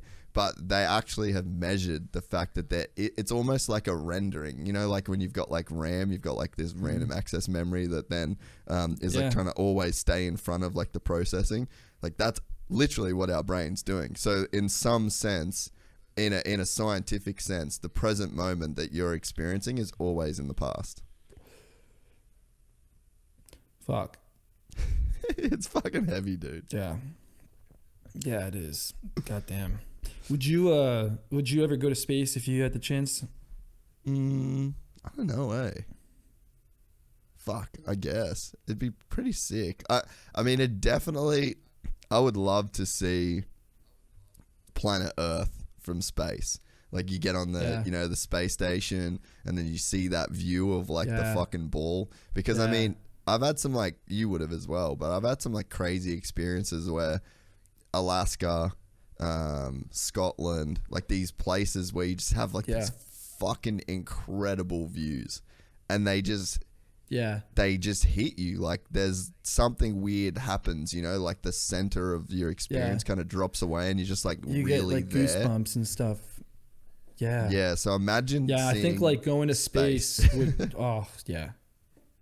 dude, I think it would be like the most beautiful and scariest thing to see at the same time. Yeah, and I would wonder, probably like, cry if I saw it though. Oh, definitely. I wonder. Yeah. I wonder if we can even like comprehend that shit though. Like, I wonder if like there's stuff that's just too. Like, we can make calculations and shit with like computers, and we can do all that. So I feel like we've got these pretty insane capabilities, but I just don't think our mental processing can actually keep up with what's going on. And even what we were talking before about like the numbers, you know, you see like 1 million people watch the YouTube channel in a month, and you're like, it's a fucking lot. It's like, you actually can't comprehend that. Like, you physically can't wrap your head around what 1 million people looks like. Yeah, seriously. I don't even know what $1 million looks like. That's another good example. It's like, how much fucking money is that? Like, dude, it's a lot, but at the same time, I mean, I'm not a millionaire, but I know that goes quick as well. It's a lot, but it's not.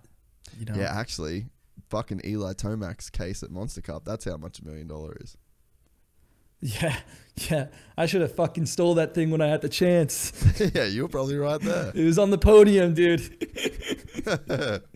Well, honestly, that's the best way to go. Oh, sorry. No, you're good. No, I was just gonna say, if I were to just say fuck it in moto, and I wanted my way out, Monster Cup, I'm stealing the $1 million later. That's your fucking 401k. Peace. Well, that's probably an awesome way to end this episode of Gypsy Tales. That 3 hours went quick, Tommy Tenders. Yeah, fucking hell, dude. Good news is it's Taco Tuesday over here, so you know what I'm about to get myself into. Where you gonna go?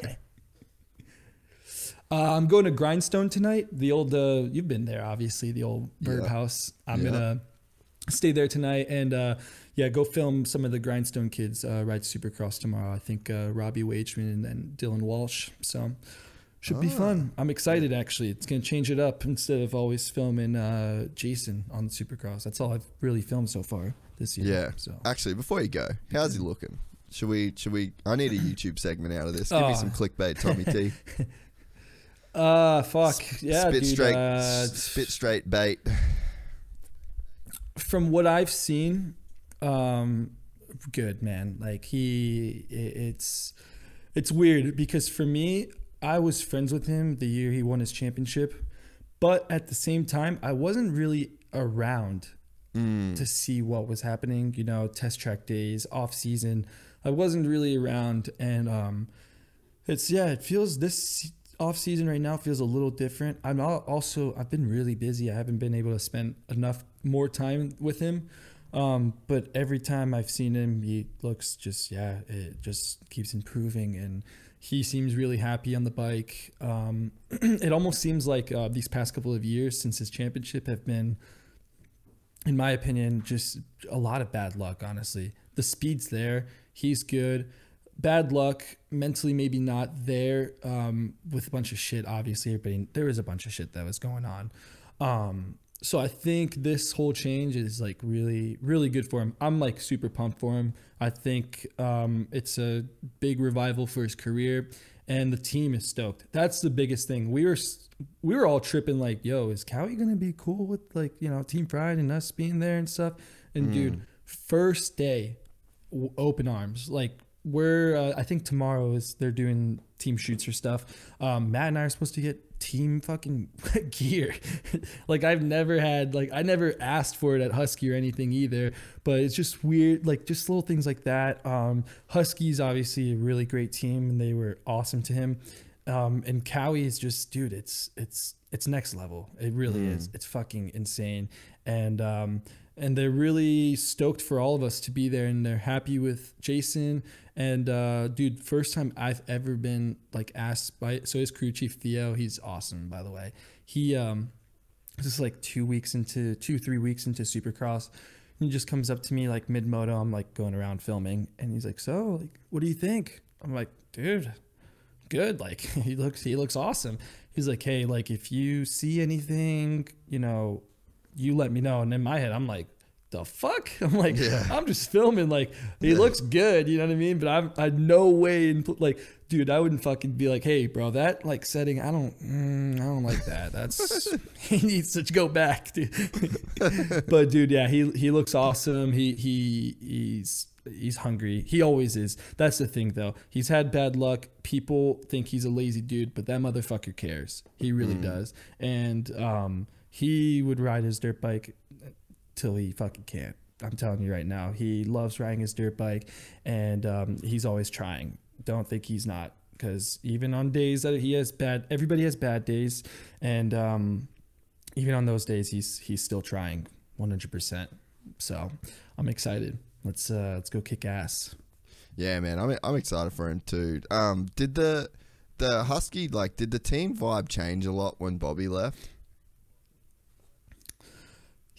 Yeah, there was so much going on between that and just him leaving Alden's.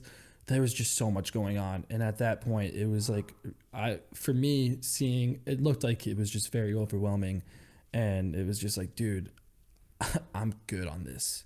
Yeah. You know? That's for me. That's what it seemed like to me.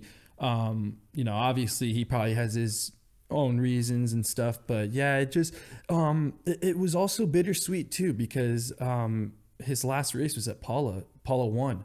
So there wasn't even really a last hurrah. And it sucks, because I felt like, he deserved one, dude. I mean, he's done a lot for that team, and I'm sure they wanted to give him one as well. It's just shitty timing. But yeah, it was just, it's sad.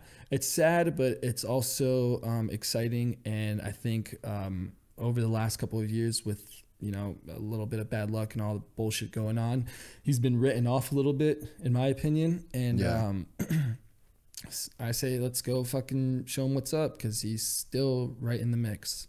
Yeah, no, that's so dope, man. And I'm excited for you guys, like, as a crew. I think, I mean, I know you boys, and I care for you guys all personally, but I just think, like, as a crew, to be doing what you're doing, it's just so unique in moto, and I think that you guys inspire so many people. And, like, even, fuck, I hope Jason can go out and win and get himself another championship and just, like, be on the box. But, like, if that's not what happens, you guys are still going to inspire so many people. And, like, as far as the culture goes and, like, needing you guys, it's like, we need you guys to be at races, and we need what you guys do. So, I mean, obviously, like, there's the want for Jason to fucking kill it, and he definitely can. Yeah. But it's like, even if he doesn't, we still need you motherfuckers there.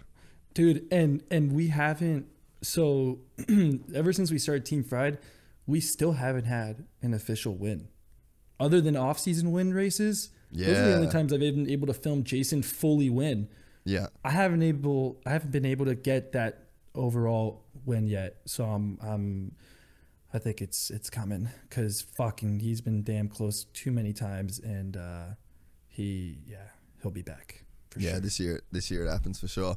Tommy Tenders. Yeah. Nailed it, mate. You killed your first Gypsy Tales. I'm so pumped that we made it happen. Cheers, it was good, bro. too. It was like a little quick. I saw on your gram that you're in California, and I was like, fuck, we need to get him on. Yeah, fuck. I'm you know what? I was actually kind of like, man, I wonder how this is going to go. I feel like I can't ever talk 3 hours, and I just did.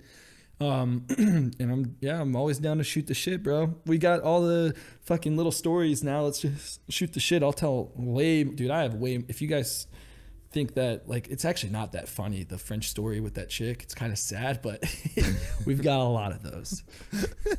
Well, yeah, we'll definitely, we'll get you back on. I need to figure out, I want to do the full, like, I know that we're going to do a full Team Fried podcast. We got to do that, but I think I need to be in the States for that one. Or you guys just, like, need to be, or we'll be here. back.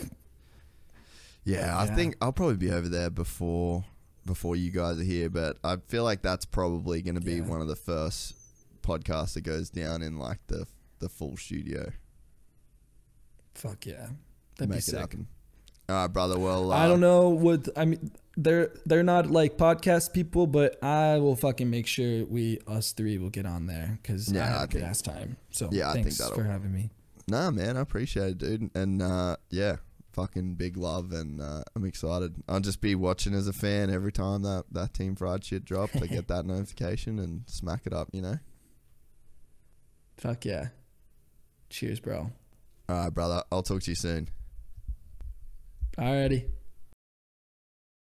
If you enjoyed this content, please like and subscribe. And to listen to the full 3-hour podcast, search Gypsy Tales in your favorite podcast platform or click the link in the description below. Gypsy Gang.